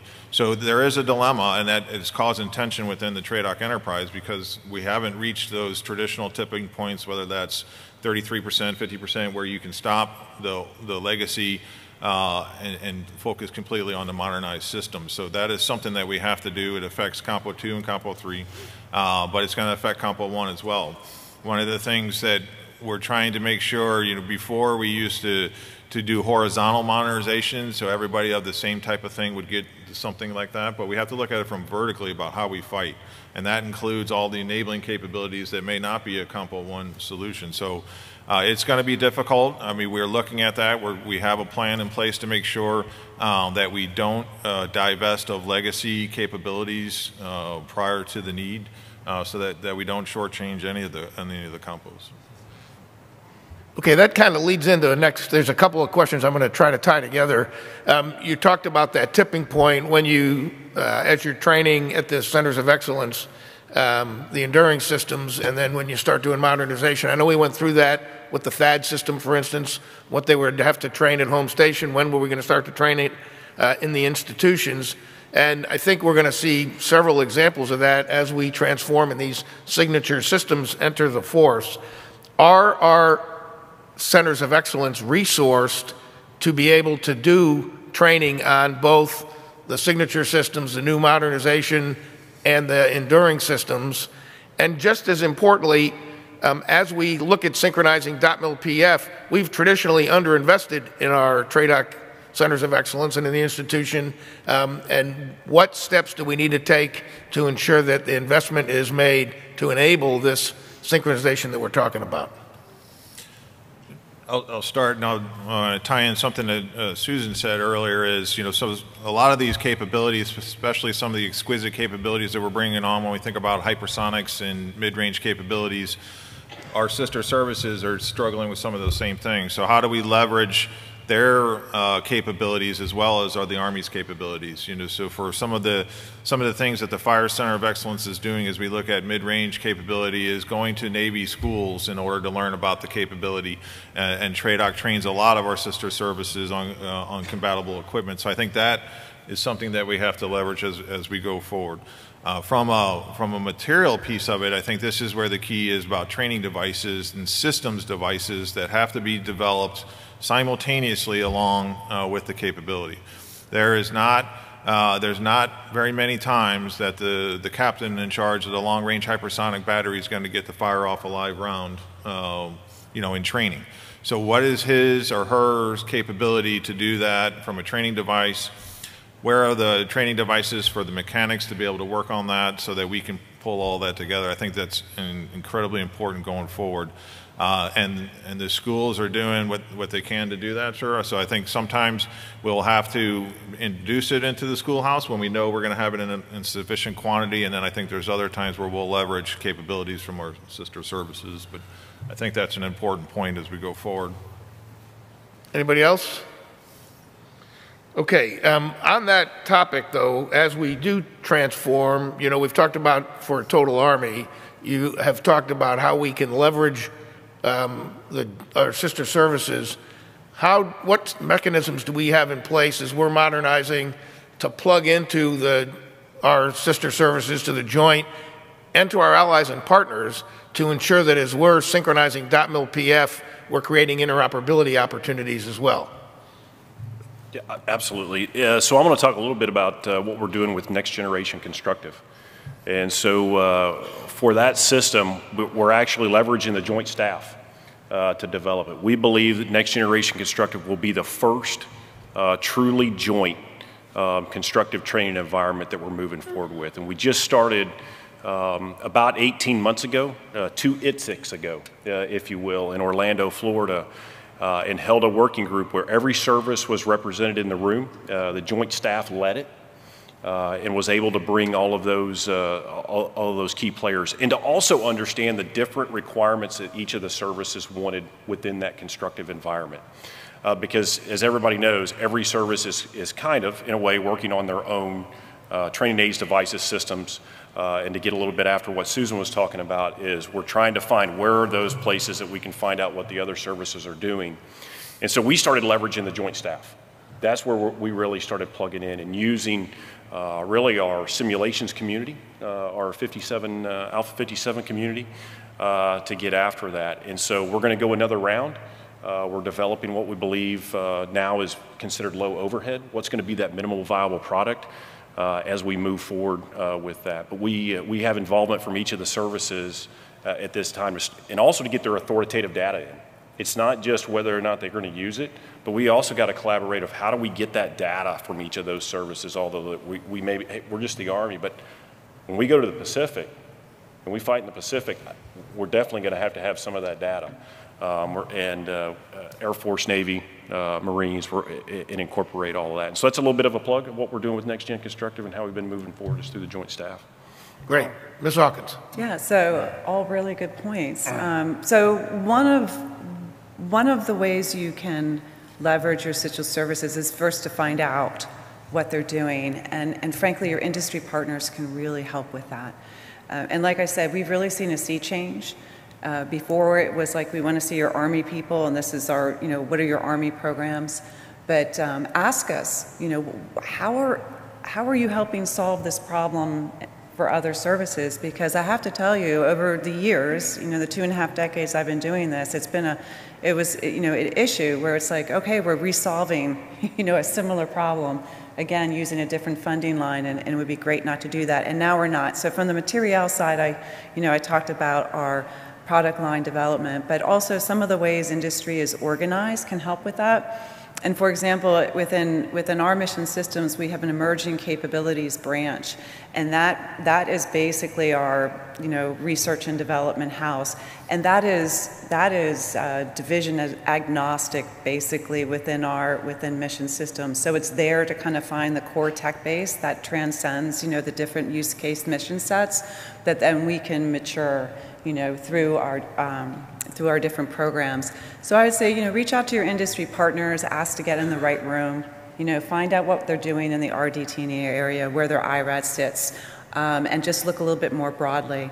And I can't overemphasize, Jason, the comment that you made regarding getting the data out there, because the synchronization for modernization, the emphasis I was making earlier about, get the products out there and scale it outside the experimentation level, which I know we're doing really well, but we got to scale it beyond experimentation and field it, because the interoperability requires that extension of the data sets. We got to get the data across services. That's where the connection between the systems, any sensor, any shooter process would really happen from. And so you got to start fielding this and putting it in the soldiers' hands and then sharing that data, and that will just illuminate the areas that are needed for the future modernization. If I could pull the opposite thread of that a little bit, sure. So the multinational aspect of it, right? So, there is a lot that we need to do and a lot we can learn from our partners, and I see a lot of them in the audience today. So we do a very good job of making sure that we communicate with where we're heading as an Army with our partners. But things like the C2 fix, how do we make sure that we're sharing our communications capabilities? How do we make sure we share data with our multinational partners? We have incorporating units into our training, our warfighter exercises. We have, different nations contribute a division to fight in our warfighters together. So it's very important that as we do this transformation in contact, that we do this deliberate transformation, that we include our multinational partners as we go forward with that. Okay, this next question really comes at the opening question that I posed to you, but from a different angle. So at the risk of maybe having some repetition, I want to ask it because I like the different angle. And this question says, as we focus on transformation in contact, that in and of itself could generate desynchronization. So what is it that we need to do to bring these solutions and to avoid being desynchronized, specifically while we're transforming in contact? So I'll start, and I think part of it is and I don't have the right words, but so how do we take a transformation and contact unit and kind of put it in a bubble, so to speak, so that we can understand what it's doing? Because there's going to be things that we're going to see or we're going to put in practice that we're going to say that's just not ready. That didn't work. The technology is not quite there. And it only affects that individual unit per se, or perhaps some of its adjacent units. But when TRADOC thinks of things and looks at things, I mean, we have to look at it from a scale perspective. So how do we then make sure that we don't go down the wrong road at scale across the Army from something that came in transition and contact, but make sure that we kind of keep it centralized in those units that are doing the contact. And then take the good. We do the same thing with concepts. We say, not every concept turns into doctrine. We take the validated principles out of a concept and then apply that at scale. Same thing's going to happen with the transformation and contact. We're going to have to take things that are validated and then look at how we scale and replicate that across the rest of the Army, and then send the things that fail back to the drawing board and continue to work. Anybody else? So from a CAC-T perspective, a CAC perspective is one thing I think that we've got to do is in contact is when we do experimentation, we've definitely got a lot of people, a lot of systems collecting and analyzing data. But when we go forward and we're in contact and we're in the fight, you lose a lot of that, whether it's an observer, controller, trainer, whether it's a vendor, whether it's an instrumentated system, you lose that. And I only figured this out on my own here in the last couple years, and I wish I would have figured it out sooner, is when you're at the tip of the spear with that, the center of Army lessons learned, right? Having a lessons learned system and using organizations like the Security Assistance Group Ukraine, which we're seeing forward in Europe, which Call is partnered with, to get those lessons learned. Where else are we going to get lessons right now on HMI, the human machine integration, and robotics? In AI, because we're such at the tip of the spear on it. I think also as we move forward in development of training age devices and other material, we've got to look at an embedded data capability as well. We're also looking at how you can do that in training where I can turn a switch on and I'm in a training environment, which I think is a wicked problem, right? We talked about giving wicked problems and talking to industry as Susan talked about that. I think the embedded training environment is a wicked problem to try to solve, depending on which systems that we're looking at. And then how do we get that authoritative data across that live virtual constructive totality of training environments? And so really I think we got to look at our lessons learned and our data. How do we suck all that out while we're in contact? Because I don't think it necessarily exists today except for Center of Army Lessons Learned. And Ms. Hawkins, this is on the Materiel side and from industry. As a follow-on to that question about being desynced, synchronization's a path. Are there changes to the acquisition system that are warranted that will help industry deliver modernization? And are there unintended risks of going too fast? In other words, what are the challenges to transforming in contact from your perspective? So, we've seen some really good progress in acquisition approach, and I mentioned the OTAs and material acquisitions as well. I think one of the things that we need to look at, that industry sees, is that sometimes the mindset doesn't change, even though the acquisition structure does. And, I'll just give an example right now. We're in an OTA, doesn't matter which one, but the customer is treating it, there's no conversation because we're in an OTA, we're not supposed to talk. It's like, wait a minute, actually, we're in an OTA and we're supposed to talk. That's the whole construct of it, but the mindset of the old acquisition approach continues to exist. So I think that, tremendous amount of work has been done on creating paths for the services to more rapidly acquire. But embracing the powers that you've been given is something that we haven't seen, universally happen across all the different, parts of the Army right now. So I'd say look internally on that one first and see if you're utilizing all the power that you have. As far as moving too fast, there is an issue, is that not every solution is a scalable or should be a scalable solution. And there may be very good reasons to have a point solution. We know there are. For example, in working with SOCOM, they work on a different ops tempo, we know that. A lot of stuff, the Army and other services will see through that development and pull on to their platforms, those mission solutions. But many they don't, because you don't have the same mission, you don't have the same needs. So there are areas where point solutions are very purposeful and relevant and should stay point solutions, right? Those aren't failures. Those are accurate, excellent processes. No, agree 100%. But I think then also too, to the desynchronization aspect of it, is that I think we have to look individually at each one of those, because sometimes we'll say, well, this is still just a prototype. So it's a prototype, so therefore it hasn't hit certain milestones, it hasn't hit certain gates, so we don't need to develop the training devices, we don't need to think about the sustainment aspects of it, we don't have to worry about the facilities, it's just a prototype. Well, we have a particular system already that's still in the prototype phase, but we have 4 battalions of it fielded to our Army, and because we haven't hit the trigger, we haven't fully synchronized .mil-PF. So those are the things that can happen. If a prototype is successful and we know we're going down that road and we know we haven't hit that gate yet, it's okay. Let's make the decision that says we know we're going to have this. The gate will come, but we need to get together. We need to get the training done. We need to get the facilities right. We need to go forward with the doctrine. So that desynchronization is out there.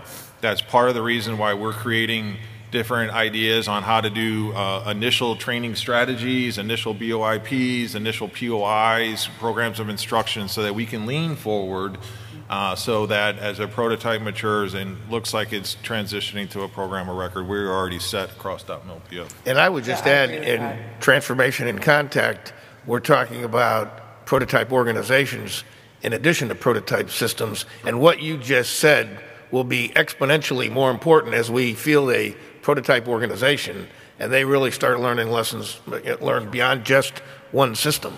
Yes, sir. And we'll have to go back and look at that design. Yes, sir. Exactly. Jason. And to that, absolutely want to go faster, right? Absolutely want to get these capabilities in soldiers' hands.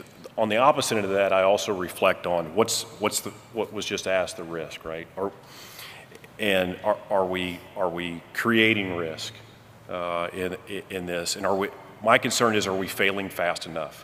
We know that we're going to make decisions, and we know that it's a good practice. If you want to create a movement, you're going to burn some boats, right? You are going to go, I need to divest of this legacy capability. We know there's some fiscal agility that also goes along with that as well, so that we can bring on a new modernization effort. My worry is through MVPs does that MVP, is it short of the capability I had? Do we come up, is it not there yet, and I create and I elongate a training gap to the soldiers while we continue to come out iteratively. General Kaufman talked about it a little bit yesterday. I think he said, do the goalposts keep moving? Do the requirements keep shifting just a little bit? And so are we failing fast enough? And then are we getting to that iterative process too? If we did burn the boat on a system, on a training system, it goes back to the Compo 2 and 3 point. Are we failing fast enough to still close that gap and not induce one and pass risk on to our units and our soldiers? Great, thanks. The next, Jason, I'm going to start with you. And again, it's both of these are training-related questions, but they could be expanded to .mil PF. And I'm going to combine two of them. Given the velocity of change that modernization brings, how must training evolve to keep pace? And then the follow-on question is, given the tremendous increases we've seen in gaming capabilities, are we leveraging the commercial capabilities that are out there to better enable individual and collective training? So let me start with that second, with the commercial capabilities. I saw a note a couple years ago. It's where just in the AR VR realm, where industry was putting in about $18 billion a year, and the Department of Defense had allocated for the same kind of capability about $1.8 billion. I think that's tough, right? I think that's tough when you look at it. I also, when we leverage those capabilities, you're talking about the differences between a for-profit industry, right? When you talk about some of that gaming industry in its where it's been historically, right? And where we're trying to create that training capability, and we're not necessarily for-profit. And so I do see those challenges there, but I think we're moving in the right direction. What we know is the closer you get to live, the closer you get to immersive training, you actually create better recall, better remembrance, better adaptability for our soldiers. And so while we may have some of these challenges, and there may be fiscal and other systems and processes, that's not necessarily so much the worry as, are we getting that training capability? Is it immersive? And am I raising the bar for kind of that proficiency? And can I maintain it longer even throughout the moves, PCSs, schools, changing units, changing environments? I go from Europe one organization, I may be in a PACOM, the next organization. So I think we're moving in the right direction 100% in that. And go back to the first one about how much training, if you could, real quick on that question, the first part. Yeah, well, training's evolving. Yep. Given that modernization is going so fast, yes, how does training need to evolve to keep pace?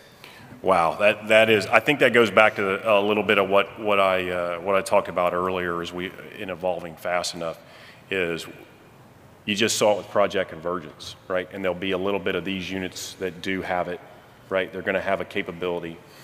We have priority divisions, right? That'll have training, but then you're going to have units that won't have those capabilities. And so I think we have to be really good in how broad we look at that institutional training as our foundation, and that leader development and education to keep pace, but also to keep it broad enough so that you can have that localized unit training when a service member or soldier shows up, so that you can be flexible and adaptable as well that way. Rather than getting into staying locked in, you just continually keep that updated. And Army U is a great place to do that and to keep track of that. Calls there, we're there with CAC, Army U's across the street, and then that just would continue to proliferate throughout all of our COEs and all of our organizations. Two things just to add on about how modern training has to be in the future of it for consideration, and one is that some of the solutions are going to be so expensive and exquisite you can't get them out there to everybody, and virtual training may be the only way to really do that. But another thing really for consideration is training's a huge signature. The adversary sees what we do when we train. And a virtual training environment is an opportunity for us to explore, ConOps and techniques that, frankly, using the latest mission systems that we have and those capabilities, we don't want to share what those capabilities are. And the way that we can do that is through a virtual training environment and get the ability to really test those out in a way that doesn't disclose to the adversary what our current capabilities are. I know that was a training question, but can I pull in a couple other letters? Yeah, pull on them all.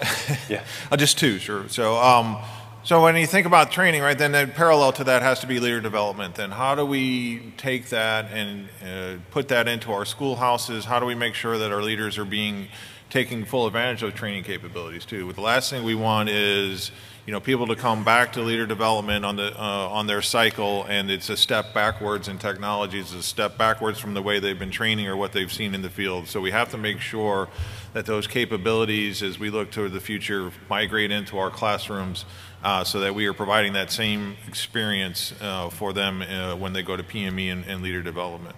And then the other aspect of it, and something that keeps me up a little bit at night, is there's a lot of things that I'm talking about, and a lot of capabilities, embedded training and things like that. Well, where is that all going to occur? Well, it's going to occur in our motor pools and our facilities. So now, last time, there's not a lot of network that's being plugged into our facilities. So how do we make sure that our facilities are also adapting and getting ready for this capability, and they can withstand that and provide that environment too? So again, that synchronization piece that has to occur. So we need to look now at our future facilities to make sure that we can support all those things that we were just talking about. Okay, so this next question really is a part of deliberate transformation. It says, with the release of the new Army structure, right, looking out for the POM force, are there any DOT-MIL PF gaps that we've already identified, and what can industry do to help close those gaps? I can start with that one. Yeah, go ahead. One of my favorite topics. So whoever asked the question, very true. On the 27th of February, the new Army Structure Memorandum was released, and it did significantly change our Army structure. Most of that was getting us towards where we had thought we were going to go for Army 2030, setting those conditions for 2040, but there were some things that we were not able to close those gaps because of some of the budget constraints and some of the end strength issues.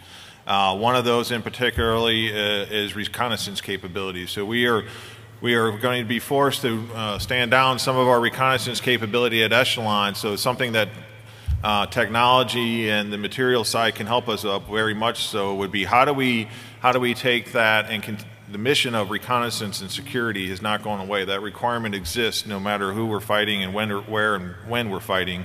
So how do we then use technology in order to fill that gap would be an example that pops to mind immediately. And there's a follow-on question that actually goes after that is, you know, what persistent ISR capabilities are needed, and how can industry help with that? I'm going to go to Ms. Hawkins, Jason, and then to you. So was the question which ones exist, or? What ISR capabilities are needed to help fill these gaps, and given the challenges that Dr. Reese has talked about with recon in our force structures, this becomes even more critical question. Yeah, and so, well, we already saw a shift of that, right, with the Middle East, right? And we saw that we were taking a lot of capability into ISR technology versus having people on the ground and having that. So I'm not, unfortunately, I'm not in the ISR side of the house. I am happy if whoever asked that question is interested in an answer. I will go back and then talk with them about that afterwards. But I'm very interested in hearing what you guys have to say regarding where you see those gaps.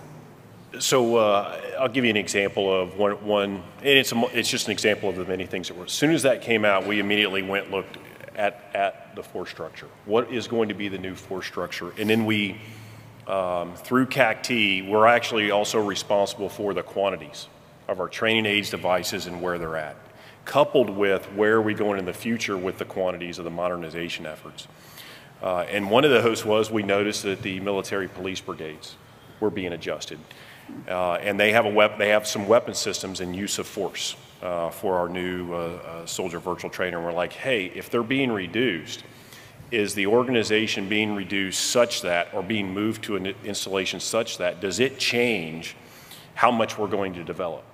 And does it need, furthermore, does it still need to be a part of the enduring requirements process to develop the soldier virtual trainer? Or is this now something that should be smaller, that we should just go to the program or the PM for and get a contract because it's localized now based on where those formations are at? And so that's the analysis we're going through right now in training aids and devices to look at what our struck has impacted with our non-system TADs.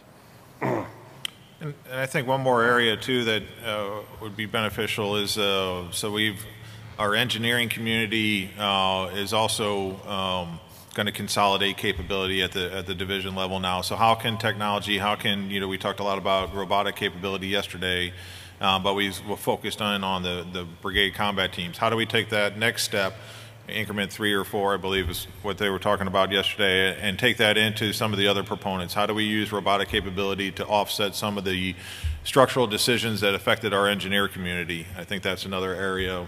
So the reconnaissance and engineering communities, the military police, I think those kinds of things is where technology can help offset those personnel losses. Okay, great. Thanks. This is a great one. How many times do you see a movie with advanced technology or robot and computer capabilities and ask ourselves, I wonder if a defense contractor can already provide that capability to our Army? Okay, Susan first, then Jason. So who of you grew up watching Star Trek? I know, yeah, there you go, lots of it. I mean, we've seen so much of that tech, right, from Star Trek, today. It's awesome. I think some of it is very inspirational for us, right, because the futurists are in those movies, right, and they talk about where they see potential technology going. Does art mimic life? Is life mimicking art kind of thing is something. But yeah, a lot of it's grounded in some of the research and development that's being done today. I mean, some of it's very futuristic, obviously, but it's impressive what I see coming out of the research and development community, right? Both with the government and in industry. So what I enjoy about that, in addition to reading some sci-fi, in addition to doctrine, to try to mix it up a little bit, is I'm always interested, specifically being in a virtual environment. They always show displays. There's always some sort of battle board, common operational picture, or there's an update. And what I thought interesting is General Rainey said yesterday, hey, we're going to invest a little bit in wargaming, right? Can we take that even further with what we're seeing in movies? And can we have that with our mobile command posts on the move, where I can have either a rehearsal, a meeting, a war game, and I can drop a headset down that also is cross-domain compliant at the right classification levels. And I can quickly go through that and be in a complete different room and have that update distributedly across multiple nodes. And that's what I'm always interested in watching the movies, and I'm always interested in how they're talking, or you'll see a hologram come in of an individual where they're having a meeting. That is definitely something I'm interested in moving forward with and looking at, and especially now that General Rainey had talked about, hey, we're gonna improve some of our wargaming. Maybe we get rid of the arts and crafts and the yarn, and going out in the middle of the Geronimo DZ at JRTC and developing and consolidating these rehearsals and wargaming through COA development in our military decision-making processes. And how about we do that in a virtual environment? And those are some of the things that I'm definitely interested in our portfolio. Anybody else? Sir, General Beagle doesn't let me watch movies anymore, so no, I don't have anything. I just want to add in one thing. Please. I think out of all the latest sci-fi movies that I've seen, I think the Dune one that's recently come out just does reiterate one thing. No matter how fancy the tech is, it still comes down to a ground war. It does. It's just the sign. And we heard that loud and clear yesterday, right, from General Rainey. Okay, this is a point question, so probably Jason, maybe to you, and then probably not much more than that. But because they asked it, I want to give them an answer. This one talks about virtual shooting realism, and it says, what are the current plans within budget to assist training for shooting accuracy and kickback recoil effects for smaller organizations like recruiting ROTC? And I would say probably for our reserve components. But anything on that? Absolutely. So just finished up our latest soldier touch point where we're looking at the weapon systems, the M17, 18, M4, some of our crew-served weapons. We're looking at the recoil. I think it's very interesting in the recoil technology. I'll just, a little anecdote, is we're using, it's modern technology, but it's really electric and magnets that are actually giving that recoil. It's pretty cool. And how we're getting the recoil. And no longer is there a need for an air canister. We have found the technology in the real estate of a real weapon to develop a drop-in kit to get to the realism. Remember the days when we used to remove the bolt out of the M16 and we'd put a 22 bolt in so that you could shoot indoor in the ranges. Well, now we're doing that in a synthetic environment inside the same real estate that we have, and no longer do we need the air canister that we have. Where some of the challenges exist is it's still the integration of the weapon system with a screen or paint on the wall, or that interaction that you'll have whether you're on a range or with friend or foe that we're still getting through, and whether or not you still have to have a tether, or if that's some sort of Bluetooth or radio frequency to what we call a compute kit. But we are definitely moving in the right direction. That's kind of where we're going with that. But what I'm amazed by is how technology is advanced, and some of it's still simple electrical, magnetic, but at the same time, we've been able to reduce that technology, get it smaller, and get it inside a weapons kit so I can still use my live system, still go to the arms room, still draw my weapon, still go through all the same troop leading procedures, PCCs and PCIs, but now I can just go to the range and do a drop-in kit, and I can do it in a virtual environment as if I'm at a live range. And so I'm really excited about where some of that's going on the last soldier touch point. Hope that answers the question. Okay, yesterday General Rainey talked a lot about some of the observations coming out of Ukraine and made the comment that some might be anomalies and we need to be able to understand those, and some might be true lessons that we need to think about how we're going to integrate those into our force.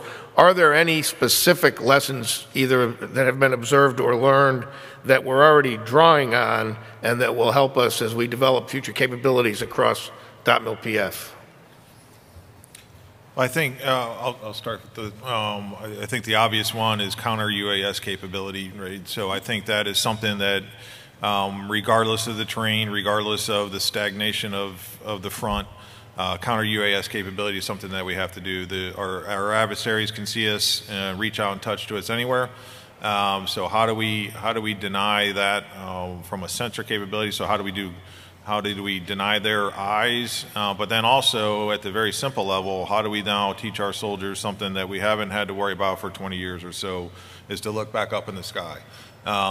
We've always had complete supremacy in the sky before, and now we don't. So how do we do that? And just this week, as a matter of fact, down at the Fire Center, there's a symposium going on to get after that exact kind of question, is how do we take the real things that we're seeing in the Ukraine conflict and apply that to our Army, and then how do we scale that across all our formations to make sure it's not just a 14 series air defense problem, it's an Army problem to get after counter US capability. So that's one thing for sure that the Army's already taken on. We're already moving out on that to help fix that from a not only material side of the house, but from a training and doctrine side of the house. Okay, anybody else? You talked about in your remarks, Paul, concepts and how not all concepts become doctrine, but some do. General Rainey talked about that third time horizon with concept-based transformation. Can you just take us through a little bit how concepts become doctrine? Give us some examples of that, for instance, with MDO. And then I'd be curious to see how, for the other two panelists, as concepts are developed and come out of the Future Center, how will you use those to anticipate future needs, whether it's training needs or technology that you might want to develop in industry?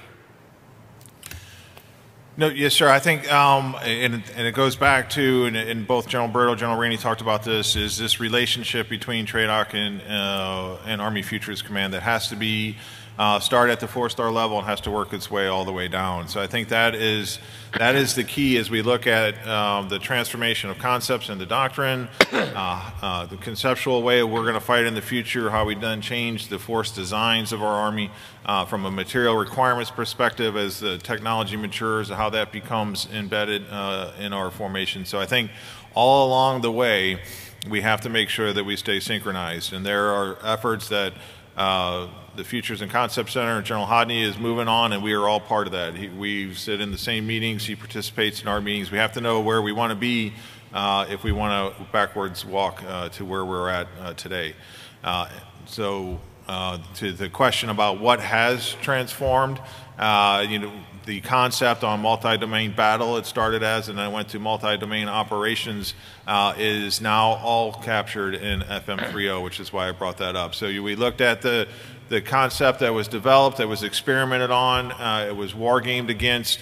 This idea of convergence that has fallen out of that concept is now captured in our doctrine. And that is how we're going to fight towards the future, whether we're in the European theater or in the Pacific theater. So it's that translation of when things are validated, experimented on, it says, yes, this is going to work, it's adaptable for the entire Army, then we can do that into our doctrine. Or if we're looking at an organizational design of the future, some of the things that we have done for Army 2030 from an organizational perspective came from the concepts that Futures and Concepts did, whether that's a fires command to assist with non-lethal and lethal fires that came purely from concept into what we were doing. This idea of information advantage, conceptual a couple years ago, now we have information advantage detachments being fielded to our force. So the transition phase is where the supporting relationship between Army Futures Command and TRADOC switches over and allows us to develop those solutions. Anybody else? So for us, where we're at, we're right in the middle of what Dr. Reese was just talking about. We're in that a little bit of a transition with our legacy to our present systems that we're looking at. And what I'm interested in definitely is what is the next set of that concept driven, because we've applied some of the factors, knowing what the staffing process was for MDO, knowing how conceptually how our formations were going to fight with it within MDO. And so that's why we're looking at, hey, CCTT and AVCAT, right? Legacy systems, great systems, but it's time for the next generational event. But then what's after that? And I think where we're going is, and we're already anticipating it, and we mentioned it already, is this embedded training concept. And what we're really looking at, it's not something that you walk up to a vehicle and you plug it in. We're really looking at what sometimes we call onboard. It's developed as a system TADS, not as a non-system TADS. It actually comes with, if we're talking Materiel, it will come with that system. And then what we do is we plug in, just like O drives, you know, it will drive, then how do we got to adjust training, policy, lessons, leader development, education around that new system with its training that's already on board, with conceptually flipping a switch and I'm now in training mode.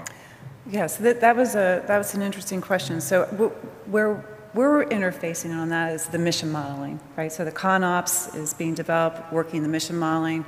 Industry is very involved in that. I know we're extremely involved in that.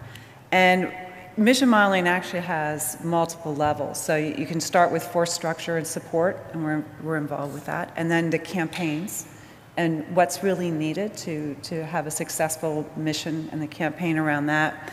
And it can go all the way down to a specific trade-off of a solution through a kill chain thread, right? And we do that, and so and that really ties into the models and the digitization that we have even on the development side. It can pull through the whole pulling from concepts into ConOps down into the trades that are made for solutions and technologies. So we'll get these last two questions, and then I'm going to give you a chance to do closing comments. I started off with, it all begins with the strategy. What do you want the Army to do? This question recognizes that the current national security strategy, national defense strategy, reinforces the priority to our pacing threat, and therefore focuses as a main effort at Indo-PACOM. Are there specific modernization requirements in training or across .mil-PF that would bring us to deliver capabilities for the joint force? And then I would ask, and how do we balance that with the other priorities that you heard about yesterday? Because Europe hasn't gone away, and every time we focus on Indo-PACOM in Europe, the Mideast reminds us that it's still here. So comments on that, please. Start. Go ahead, Jason. Any specific training, unique training challenges associated with that? No, nothing too specific in balancing the priorities. I think we're just really in. It's great that where we're at in the transition. My worry is in continuous transformation. I mentioned it. As I sit here now, I've got the legacies, my day job. I've got the modernization, and now I've got this new I've got all this new information coming in, and it was really part of the closing comments I was going to get after, but it's, do we have the right training aid systems and simulators right now, based on all the continuous transformation, based on the horizon, and how we're going to balance that and move forward. And in that part of that pivotal, once in a generation, right, transition, I think there's some tough decisions that we have to make, and we've got to be honest with ourselves as well as, do we have, and that's what I'm going through right now, asking my team, do we have the right systems based on this new information? We have a new PBE reform that's out, right? We have a new RStruct that's out. We have the new Army Directive for Software Acquisition that's out. And you start looking at all what I'll call executive level information and orders, and then we try to balance all those requirements. As we look at it right today, are there things that we need to go ahead and go, we absolutely just need to stop, and I now need to pivot and move forward? And so those are some of the challenges. I call it getting the right tads on the bus. Kind of goes after getting the right people on the bus, from Jim Collins, good to great. But that was part of where I was going to go, and I think one of the greatest challenges we're going to have in moving forward in the synthetic training environment, in the training environment and training development. Great. Ms. Hawkins? Yeah, so I'd like to probably expand that question a little bit more, particularly because it's had to do with the pacing threat, right? So it's more than the joint force. I think it's the international force, right? And I mean, we know that campaign approach is the approach that we're taking. And, you know, synchronizing across that with .mil-PF really is a bigger problem, because if you you use FMS as the policy arm, right, of DoD to get U.S. tech in our closest allies and partners' hands so that we can fight together and communicate together. We also have to look at how that .mil-PF extends to those partners as well, and how we're going to share the training and share the ConOps and the practices across. And so, you know, taking a look at where the FMS programs are for those capabilities, and then kind of pulling that thread as to which of the allies and partners we need to have that further conversation with around .mil-PF, and I'm sure that's happening, but really kind of looking, I can tell you the industry partners, we're leaning forward very hard on trying to make sure that we can export, and so we have a, you know, kind of an export roadmap, and that export roadmap is actually the roadmap for .mil-PF across the international community. Okay, I want to have a little fun with this last one. We get about a minute or two to answer it. In his fireside chat, General Brito talked about how do we communicate with the soldiers of today and tomorrow, the young soldiers, young sergeants, lieutenants, and captains. We've talked about Star Wars. You talked about podcasts and webinars and other ways to get information out. This question says, as we modernize, not everything's going to go, I'm going to use my own words here a little bit. Not everything's going to go well, and soldiers are going to post things, maybe even on social media. Some things are going to say, this is the greatest thing since sliced bread. Some things are going to criticize it. How do we respond to that kind of communication from our soldiers? I just ask if you guys solve that, let me know so I can coach my children. And I don't know if I got your question exactly right, but... No, I think that's exactly right, and that's, you know, the point of some of the conversation yesterday, these soldier touch points that we're going to do. I mean, yeah, obviously we don't necessarily want to go on TikTok and talk about what went wrong with some of our modernization activities, but I do think there is the feedback that we need, and we're not accustomed to that. But we have to get better, and we have to accept that negative criticism is just as important as positive criticism. I mean, General Brito talked this morning about strengthening the profession. I mean, one of the other ways you as a leader develop is sometimes from the negative as well, right? And know not what to do. So the same thing is going to apply with as we get a design right. You know, as a planner, right? How many of us were planners before? You develop this perfect plan, and it goes away, and you're like, well, no, that's not my plan, and you get frustrated with it. But that's okay. Same thing with this. We have to take the negative criticism. There's obviously the right channels to do that, but you have to be prepared for something that may pop up unexpectedly, and then you have a battle drill to get after that. But you can't just ignore it. So I would offer to that too is also starting off educating our soldiers with, you're seeing a prototype. right? A lot of the stuff we're trying to build faster is in that prototype phase. It is new. It is going to have some problems, but their importance, right? Getting their buy-in and their importance is, I think, where we also got to shape that conversation. And rather than just have them show up at a soldier touch point and go, okay, have them understand the totality of the process in the development, I think will also help so that you can kind of keep away from, hey, look at this thing, and whether it's good or whether it's bad. And so that's one of the things I found as I went around and talked to soldiers is I don't necessarily know where we're at in the movie when we're developing a capability. So, from the innovation side, what we call crowdsourcing, right, can be invaluable, right? I would just suggest providing the means for them to provide that feedback without it being, open source, but perhaps a technology way to be able to get that. I know from the industry perspective, we, are just hungry for end user feedback on the solutions on a regular basis.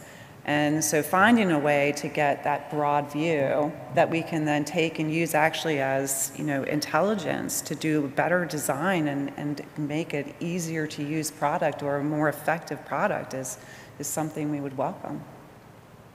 Okay, thanks. This has been a very instructive panel, and you all have been terrific. I don't know if the lights are going to start flashing or a net's going to come down, but I know we're getting ready to get closed out.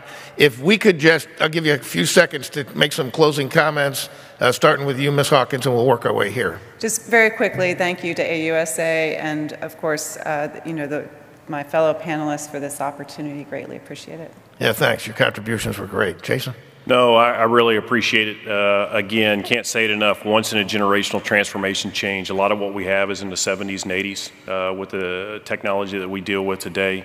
And it's very much about getting the right equipment, the new equipment, as fast as we can while reducing risk so that we can deliver combat-ready forces, all the way from the classroom to the synthetic training environment to field training to the battlefield. And so I just really appreciate today's discussion.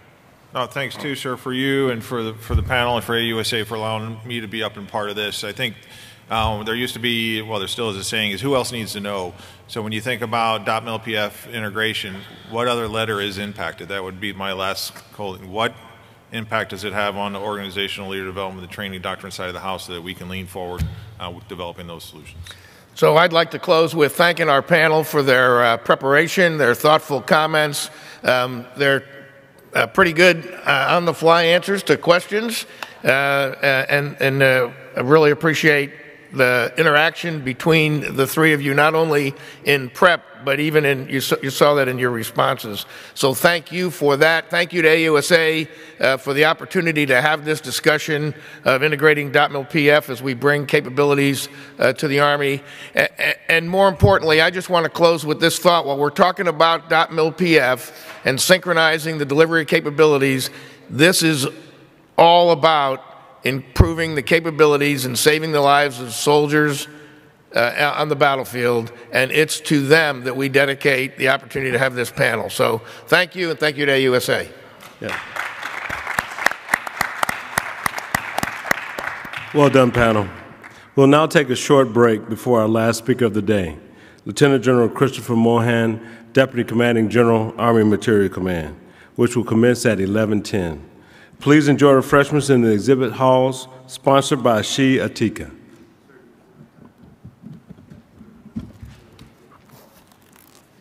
All right, well, welcome back. I want to thank everybody. I know it's the last morning, and folks are running around, and some people departing a little bit early. So those of you who are here, I wish I could, do like they do on TV. Sometimes you can look under your seat and somebody wins a new car or something like that for being here. But maybe an iPad or something. I don't know. Being a nonprofit, we can't afford that. But thanks for joining us. I will tell you, 4,000 people were streaming just the last panel, and I'm sure still on here, which is pretty awesome. And then we record all the sessions and put them out afterwards, and there'll be well over 5,000 folks in a few months that will watch the presentations and all the panels. So that's great news. But thanks for joining us, those of you who are here. I'm really proud to introduce our last keynote speaker, who's going to bring it home, batting cleanup.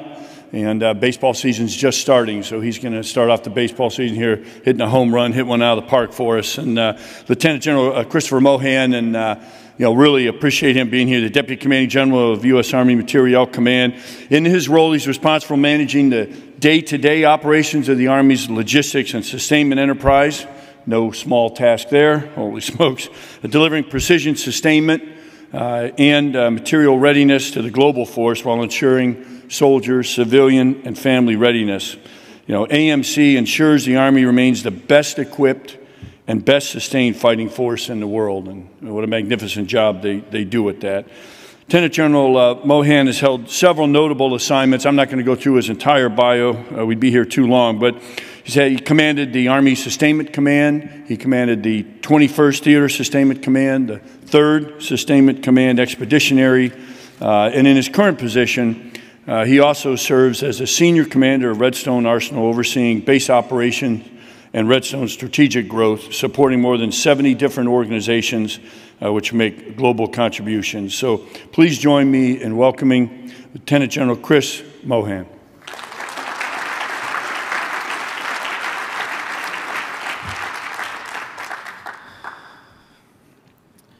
Well, I guess it is good to be the cleanup batter, right? And so I'm not sure if that's the number 4 position or the number 9 position. So we can wait until after I'm done, and you can be the judge of that. Well, I want to say, hey, good morning, and thanks for being here. And General Brown, thank you for the kind introduction, and thanks to AUSA for just another fantastic conference. And the Global Symposium, Global Force Symposium, is something that has been around for quite a bit.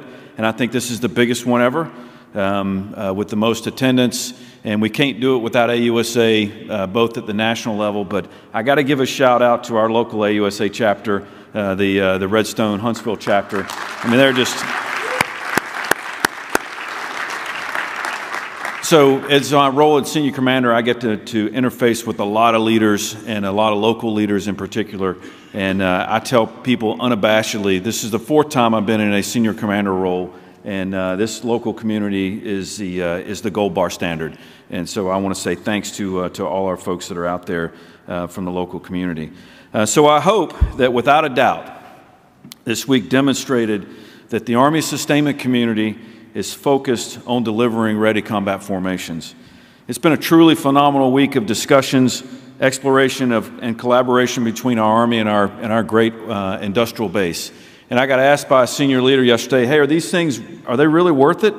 And I said, absolutely, because it's not because of the point-to-point interface that we have. It's because I have the opportunity, like for me on the floor this morning, I grabbed 3 other people, and we had a conversation with an industry partner about a critical capability as we're all working together and all pulling on the same end of the rope. So these things are powerful.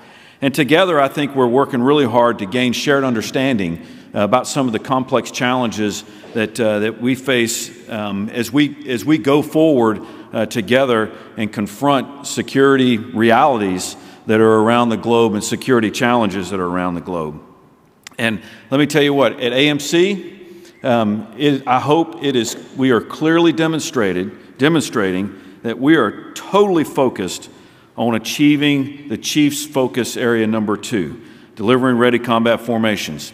And we're doing that through several areas. We got multiple lines of effort, but just I want to highlight just a couple of them. Transforming Army installations, advancing equipment modernization and readiness, rapidly redistributing excess equipment and divesting obsolete equipment, and in conjunction with our Army Service Component Commanders, setting and preparing our theaters around the globe. And so I'm going to highlight a few of these, but let me just tell you what, we are laser focused. You've heard the saying, right? If he likes it, we love it. If he's interested, we're infatuated. So you're going to hear how we're infatuated on a bunch of these things as we drive on them for our chief. So let me pull the thread on just a few of these topics. So let me start on the outside. Let me start with the theaters. So I recently had the opportunity to visit both Europe and the Pacific, and I can say unequivocally that the sustainment community, the global enterprise, is engaged around the globe, and we are employing the might of the organic and the organic industrial base and the United States industrial base to accomplish what our COCOM commanders are asking us to do around the globe. Let me give you some highlights. Ukraine support. Overall, I will tell you that the war in Ukraine was a national wake-up call, not only to the fact that we still have enemies who are trying to defeat our way of life, but also to the importance of sustainment, the importance of logistics forces. And we've seen the results of not having invested in that capability, but also the results of when you invest in that capability, like our Set the Theater and Prepare the Theater operations with the 21st TSC, Team 21, kind of proud of that unit. But since the war began, we have supplied our partners with over $13 billion worth of equipment. And that's hard iron, that's ammunition, that is clothing, anything and everything, we have supplied that. But let's talk about the might of the organic industrial base and the industrial base. We have used over 8,000 trucks, 236 train loads, and over 115 vessels to move this equipment around the world. And I'm talking about not just from CONUS to Europe, but from other places, Indo-PACOM, CENTCOM, as we have rapidly marshaled and moved equipment around the globe in order to focus it in preparing our partners, the Ukrainians. And if you think about that, who else can do that? Nobody. Nobody else can do that because of the combined capability between the uniformed service, our great Department of Army civilians and our artisans in the organic industrial base, and then the might of the industrial base of the United States of America.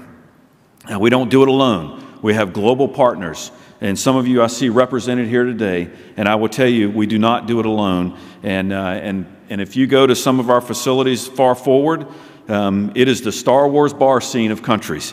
And that's exactly how we're going to fight this war. That's how we're supporting this war, and that's how we're going to fight the next war as well. But we've learned a lot of lessons. Look, remote maintenance or telemaintenance, it's an absolute game changer. It is the combination of communication, in some cases additive manufacturing, artificial intelligence to help with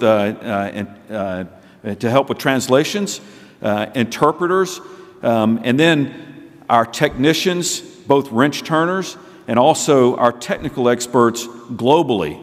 So you can go to one of those sessions and there'll be people in the room. I've seen people wearing virtual reality headsets. I've seen video chat from CONUS and also from other places around the globe as we're trying to solve complex problems for our partners who are learning basically in combat how to operate some of our systems. And that technology or that process started very early with our greatest weapon, which is a handful of young soldiers. A young warrant officer and 4 soldiers started what is now a new way of thinking about how we do business. But we're not done yet. So we've reformed and changed the way we think about the front end of it. But the back end of it is where we could use some help from industry. Because at the end of the day, we still go to a warehouse, we still pull a part off a wire shelf, put it in a cardboard box and put it on the back of the truck, and it goes off into Never Never Land. We've got to reform the back part of that and the distribution part of that, and that's where we can use your help. Now look, I will tell you, for our industry partners, the Ukrainians absolutely love our equipment. And we are gathering critical sustainment data so we can better build our models so we can prepare for our next combat operation, our next war. And we're learning from them, but they love our equipment. And you know why they love our equipment? Because it's not only the combat effectiveness of it, it's because of the survivability that's baked into our systems. They do not have that from the older Soviet bloc or Russian equipment. Ours is designed that the crew walks away. Still a very lethal battlefield. And you know why I know that? Because they've told me that. Because I've looked them in the eye and seen the systems that have taken a tremendous shot and talked to the soldiers that walked away. So we got to continue doing that. Another thing we're learning is how to leverage data analytics so we can become more predictive, and precise. So for several years now, AMC has been working on the AMC Predictive Analytics Suite, or APAS. And early in the conflict in Ukraine, we deployed that system and supported the SAG-U to help them better see themselves, help them better understand how materiel was going to flow, how combat power was going to be built, and it is an absolute game changer. But the key is it's a decision support tool. You know, as General Rainey said yesterday, AI is not going to, we're still going to have a human in the middle of that. But these tools allow you to get to the X faster. Do some of the analysis to get us to the X faster so that a human, a leader, can make the necessary decision. APAS, holistic picture of readiness. It can give you maintenance data. It can give you ammunition positioning data so we can make the right kind of transportation decisions. Hey, do we fly it or do we put it on a boat? And that is in use daily. And there's some other uses that is being, or other utilization things that are being worked that beyond the scope of this conversation, but it is a dynamic capability that we are committed to continuing to develop. And for our theater sustainment commands, we're going to work to get you a common suite of tools so that you can then plug in, because the more we can see what you're doing, the better we can support you. So pivoting to Indo-Pacific. Look, we acknowledge every theater is unique. Every theater has unique challenges, unique capabilities, but there's some commonality there. Talisman Sabre 23 demonstrated our ability to push large portions of equipment and supplies around the world in look, everything is 8 hour, everything in the Pacific is an 8 hour flight. And so Talisman Sabre demonstrated our ability to move equipment around. It also demonstrated our ability not only to move manned equipment around, but to project Army preposition stocks, both from the sea and also pulling from stocks in Korea, all focused to the country of Australia, our great partners, the Australians, where we issued that equipment and where some of it still resides right now. And so that's just another great demonstration of the capabilities that we have as an Army. In the Indo-Pacific, we're also looking at the future of Army watercraft. Look, we're all collaborating on a watercraft modernization strategy. As we learn and see how we're going to use watercraft in future conflicts, particularly in the Indo-Pacific, we're also pushing the limits of thought when we think about what the future of watercraft looks like. So imagine an autonomous watercraft that is just going from one island to another or one spot to another. That future is here. In the Gulf of Mexico right now, there's autonomous watercraft that are servicing oil rigs. Why can't we do that? So then think about if you can couple an autonomous watercraft with a UAS capability that can do heavy lift and lift 2,000 pounds, 1,000 pounds, an MLRS pod, a Gimler's pod, water ammunition, deliver it to the place in the middle of a small island so it can execute a fire mission and then reverse the process. If you do that,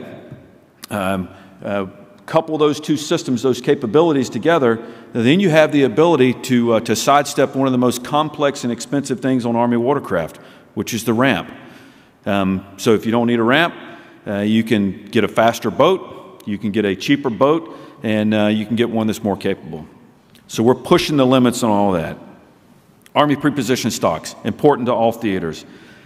It's got to be modernized, sized, strategically located, and when it does, and when we have all those elements, it is a true strategic deterrent that we've seen that the projection of Army preposition stocks in times of crisis, like when we issued one of the heavy brigade combat sets in Germany during the initial stages of the Russian invasion of Ukraine, was a true strategic deterrent.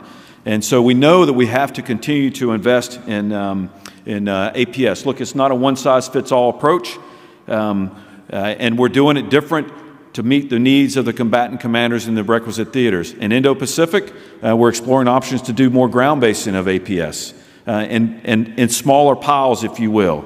Reduce the signature of the storage locations, more dilemmas for our potential adversaries. And in Europe, we're transitioning our thought process from brigade level sets to what the division level capability looks like. And all those things are, one, they're very resource intensive. And also, but there's a great utility in using APS during training exercises. One, it's good for us to project that APS out, to utilize it. And this is a clear demonstration when we were able to rapidly lift a heavy brigade combat team and move it to the tactical assembly area. And so again, that strategic deterrence area is absolutely critical. We acknowledge that in a resource-constrained environment, tough decisions are going to have to be made. And we're working very hard with the Army, who manages we manage the APS program for the Army, and we're working very hard so that we make the right kind of risk-informed decisions. Coming back to the homeland, the Joint Strategic Support Area. So we're focused on, look, we know that in the next conflict, the JSSA, as we call it, the homeland is going to be contested via kinetic means, kinetic cyber, or just disruptive cyber capability or disruptive means of other types. We know we're going to be contested. And so what we need and what we're driving on is to lean our formations as much as possible. And one key thing that I will tell you that we're working extremely hard, again, if he likes it, we love it, is the rapid removal of excess effort that we're doing. We call it R2E. Just like a lot of Americans, our units have become heavy, and heavy with 20 years of equipment and supplies that we have left over from multiple wars and multiple conflicts. We've executed 4 locations so far around centered in primarily the 18th Airborne Corps' footprint. We're going to move west as the year goes on, and the R2E, because we're taking it as is, we're just saying, hey, bring it to us. Bring it to us and we'll dispose of it. That process has yielded incredible results. So what do you mean by incredible? 4 sites, 65,000 pieces of excess. Fort Campbell right now, we had a goal set and we've exceeded it by 100% of the goal, and we're still going. Some locations we're going to go back and do another touch because it's so valuable to get this equipment out. So what does that do when we get this excess equipment out? One, units aren't spending money on maintaining it. They're not spending time doing inventories, and then it frees up space in motor pools and storage locations so that the unit is then prepared to receive modernized equipment. Now, what are we going to do with the equipment? Some of it will go back to depot, some of it will be disposed of in place, but there's also huge opportunities we see for foreign military sales and building partner capacity as we continue to work through this process. But again, it's something that it ain't sexy, but it is making a difference in units. With the chief, when he came in, he said, look, when I go out and talk to company commanders, one of the biggest things they talk to me about is the amount of property they have and the fact that they're not using it. And so we're getting after that. So let's talk about modernization. Make no mistake, the sustainment community is future focused. Modernization is not just about weapon systems, but it's about training. It's about everything we need to generate, protect, sustain the weapon systems and the people that operate them. We, AMC, we are completely synchronized with TRADOC and Army Futures Command and the Contested Logistics CFT. Simply put, because we have to be. It is to our benefit to be deep into that process as we work to modernize and the sustainment enterprise. We have a term that we use in AMC, it's called precision sustainment. We acknowledge that future conflicts we're going to be contested in the home place, in the homeland. We're going to be deploying at rates. You know, think about a bench clearing event. And so we have to be precise in not only what we bring, but also how we do sustainment. Moving forward, we're working very hard to better link the warfighter at the tactical edge to the defense industrial base or ecosystem, if you will. This will enable us to make those right kind of decisions. It'll enable us, look, we used to say from the factory to the foxhole. Now we're saying from the foxhole to the factory and then back to the foxhole at the speed of war. And we got to get better at that. Demand reduction. We've got to get after demand reduction. This is where we really can use industry help. Less fuel requirements, less battery requirements, less water, spot power. Look, we should not buy a system that does not produce more power than it consumes. Additive manufacturing. Look, additive manufacturing, it can be an absolute game changer. And we are working very hard on that with our great partners around the organic industrial base, particularly centered right now on TACOM and at the JMTC at Rock Island Arsenal. I'm proud to say, after many efforts and many years, to be totally honest, 2 weeks ago we shipped our first additively manufactured part to the 278 BCT. It was I'd say it's a relatively simple part, a Bradley fan shroud. But as soon as that unit got that part, they put it on a vehicle and brought a vehicle off the deadline report. Right now, there's at least a dozen more parts in production, and I think Michael Layler told me that just a couple of days ago he signed off on the next tranche, which is M88 parts. Is that going to be the overall panacea? Absolutely not. But will it get vehicles off the deadline so commanders can train with it? Or in a combat scenario, will it generate additional combat power to meet mission requirements? Absolutely. And as we get better at this, as we get access to more tech data, what we're going to see is the miniaturization of some of that capability, and we want to push that capability as far forward as possible. All that's in the realm of the possible, and it is absolutely doable. But look, we will never replace the industrial base and the organic industrial base. So we have to update and modernize the organic industrial base. 23 depots, arsenal, ammunition plants, about $300 billion worth of infrastructure. We have gotten great support from Congress, and they have authorized a 15-year, we have a 15-year, $18 billion plan to modernize our organic industrial base. And it's being executed right now. So when you think about the OIB, a lot of people think that it's Rosie the Riveter, people with hammers beating on things. But think about a modernized facility with robotics, with advanced manufacturing, very flexible building manufacturing capability. There's still people with hammers beating on things because that's what blue-collar folks like me do. But it's really important. And think about being able to rapidly push that capability to the warfighter to integrate the OIB with the tactical edge. We're working that. I will tell you that that in 23, we're well on the way. 23, $2.5 billion worth of projects were executed. 24 and 25, 125 projects are planned worth $3 billion. And so we cannot do this without being informed with our industry partners, because we don't need to build and modernize at the same rate and build by the same machines. We have to understand where your gaps and seams are, and we have a responsibility to fill some of those gaps and seams. Sustainment modernization will absolutely not happen without our industry partners. And look, moving forward, we can't rest on our laurels of all the stuff that we did in Ukraine, because remember, as we cross that ocean with all those ships that I talked about, over 120 ships, we're doing that at will. We cannot think that that's going to be the way it is when we go to war with a peer or near-peer competitor.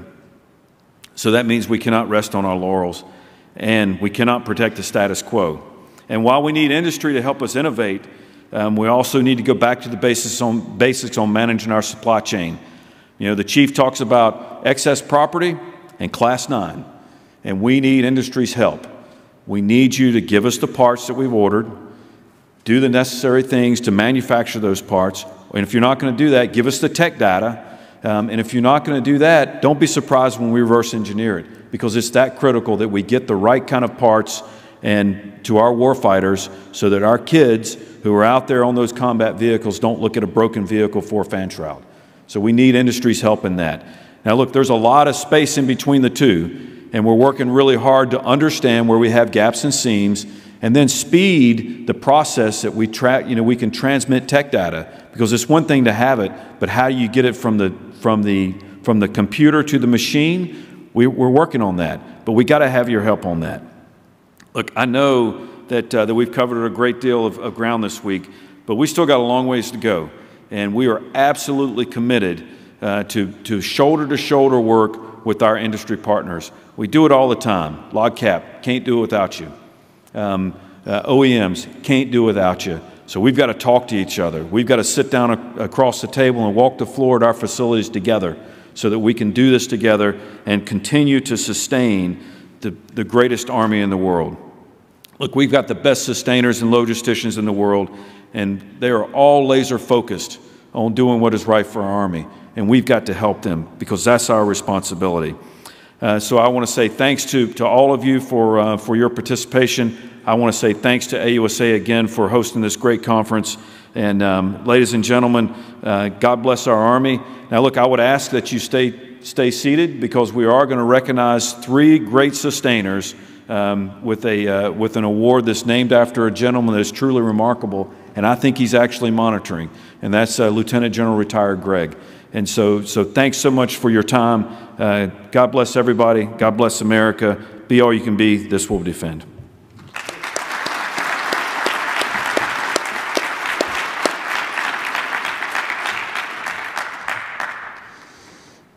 Ladies and gentlemen, the presentation will begin momentarily. Please silence or turn off all cell phones or electronic devices.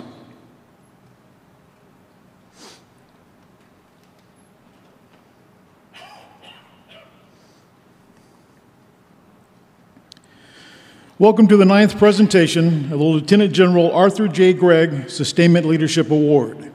We extend a warm welcome to all our industry partners, military members, both active and retired, and friends of the community. Thank you for joining us as we present this prestigious Sustainment Leadership Award. We also want to add a special welcome to Lieutenant General Retired Arthur J. Gregg, who could not be here today, but is currently attending virtually.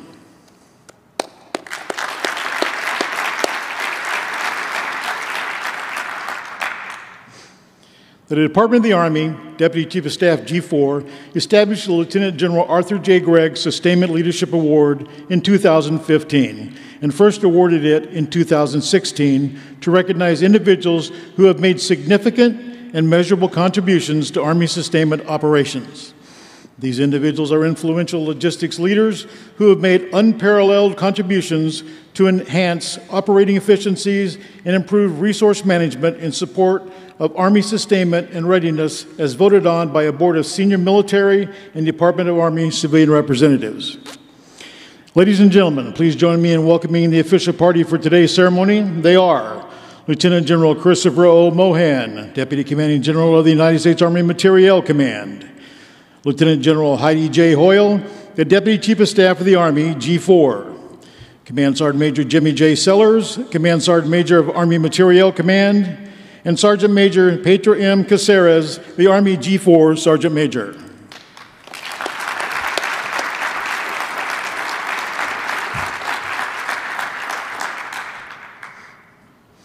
Ladies and gentlemen, please remain seated as we read the citation.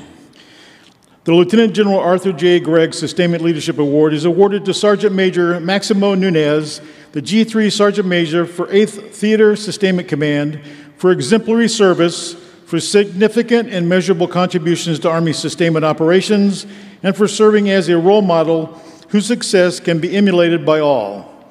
Sergeant Major Nunez epitomizes what a senior logistician NCO is in today's Army. He supported over 100,000 joint warfighter executing operations across the Indo-Pacific theater.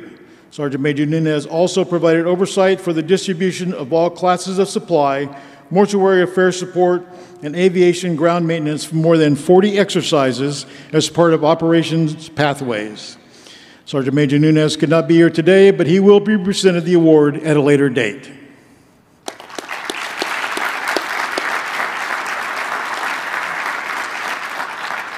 Mr. Jeffrey A. Martin, please join the official party on stage.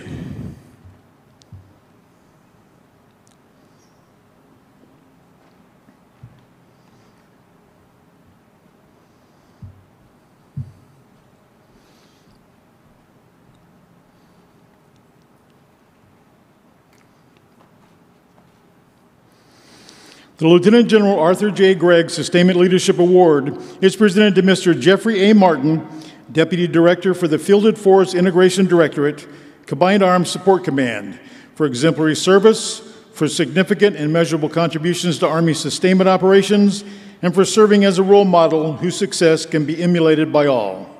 Mr. Martin demonstrated an exceptional level of service, fulfilling a career in the Army as a warrant officer, and now provides unbiased and sound advice on logistics and strategic decisions for the Combined Arms Support Command. Mr. Martin has been pivotal in guiding requirements for key military operations.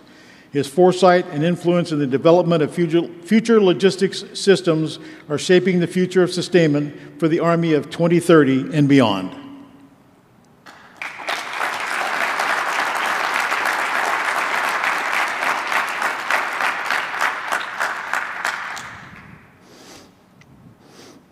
Thank you, Mr. Martin. You may take your seat.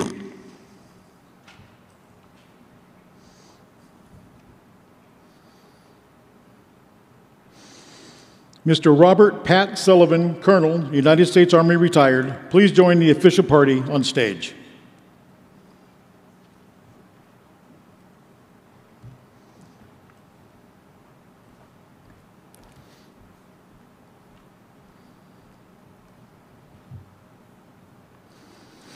The Lieutenant General Arthur J. Gregg Sustainment Leadership Award is awarded to General Ann Dunwoody, United States Army retired, for exemplary service, for significant and measurable contributions to Army sustainment operations, and for serving as a role model whose success can be emulated by all. General Retired Dunwoody holds the honor of paving the way for women in the Army. She was the first woman to achieve the rank of 4-star general in the United States military and served as the commanding general of Army Materiel Command. She was the first woman to hold the Deputy Chief of Staff G4 position, the first commanding general of Combined Arms Support Command, and the first woman to command a battalion in the 82nd Airborne Division. Not only do these milestones highlight her personal achievements, but also her impact on increasing opportunities for women in the armed forces. Mr. Sullivan is receiving the award on behalf of General Dunwoody, who could not be here for the presentation today.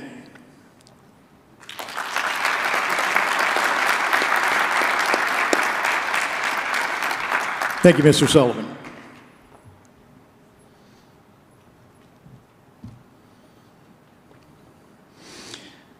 Thank you to Lieutenant General Mohan, Lieutenant General Hoyle, Command Sergeant Major Sellers, and Sergeant Major Caceres for presenting these awards in this forum. Ladies and gentlemen, this concludes today's presentations. Thank you for attending. This will defend. Be all you can be.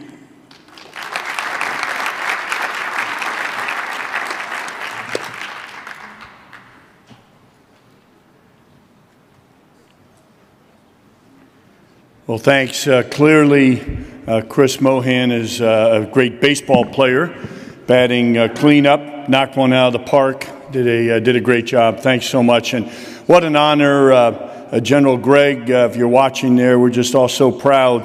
Had the opportunity, he did a podcast at AUSA headquarters a few months ago, and I'm telling you, he could beat me in a fitness test without any question tomorrow. He's an amazing leader and person. We're so proud and so great to see the recipients in his honor. So thanks for watching, sir, and thanks for your incredible inspirational leadership. Well, a great event, and I want to thank, of course, AMC and AFC and so many folks. Really, you can't have a successful event like this without a lot of teamwork. And we recognized earlier the AUSA award-winning AUSA Huntsville, Redstone Huntsville chapter, and thanks so much for all they did. They're out there volunteering every single day, early in the morning, late, unbelievable. So thanks for pulling it together. I don't know about you, but I just learned a ton and feel really good about the future and where we're going and the hard work being done. Just unbelievable, both at AMC and at Futures Command, and then also thanking TRADOC for their involvement here as well. Just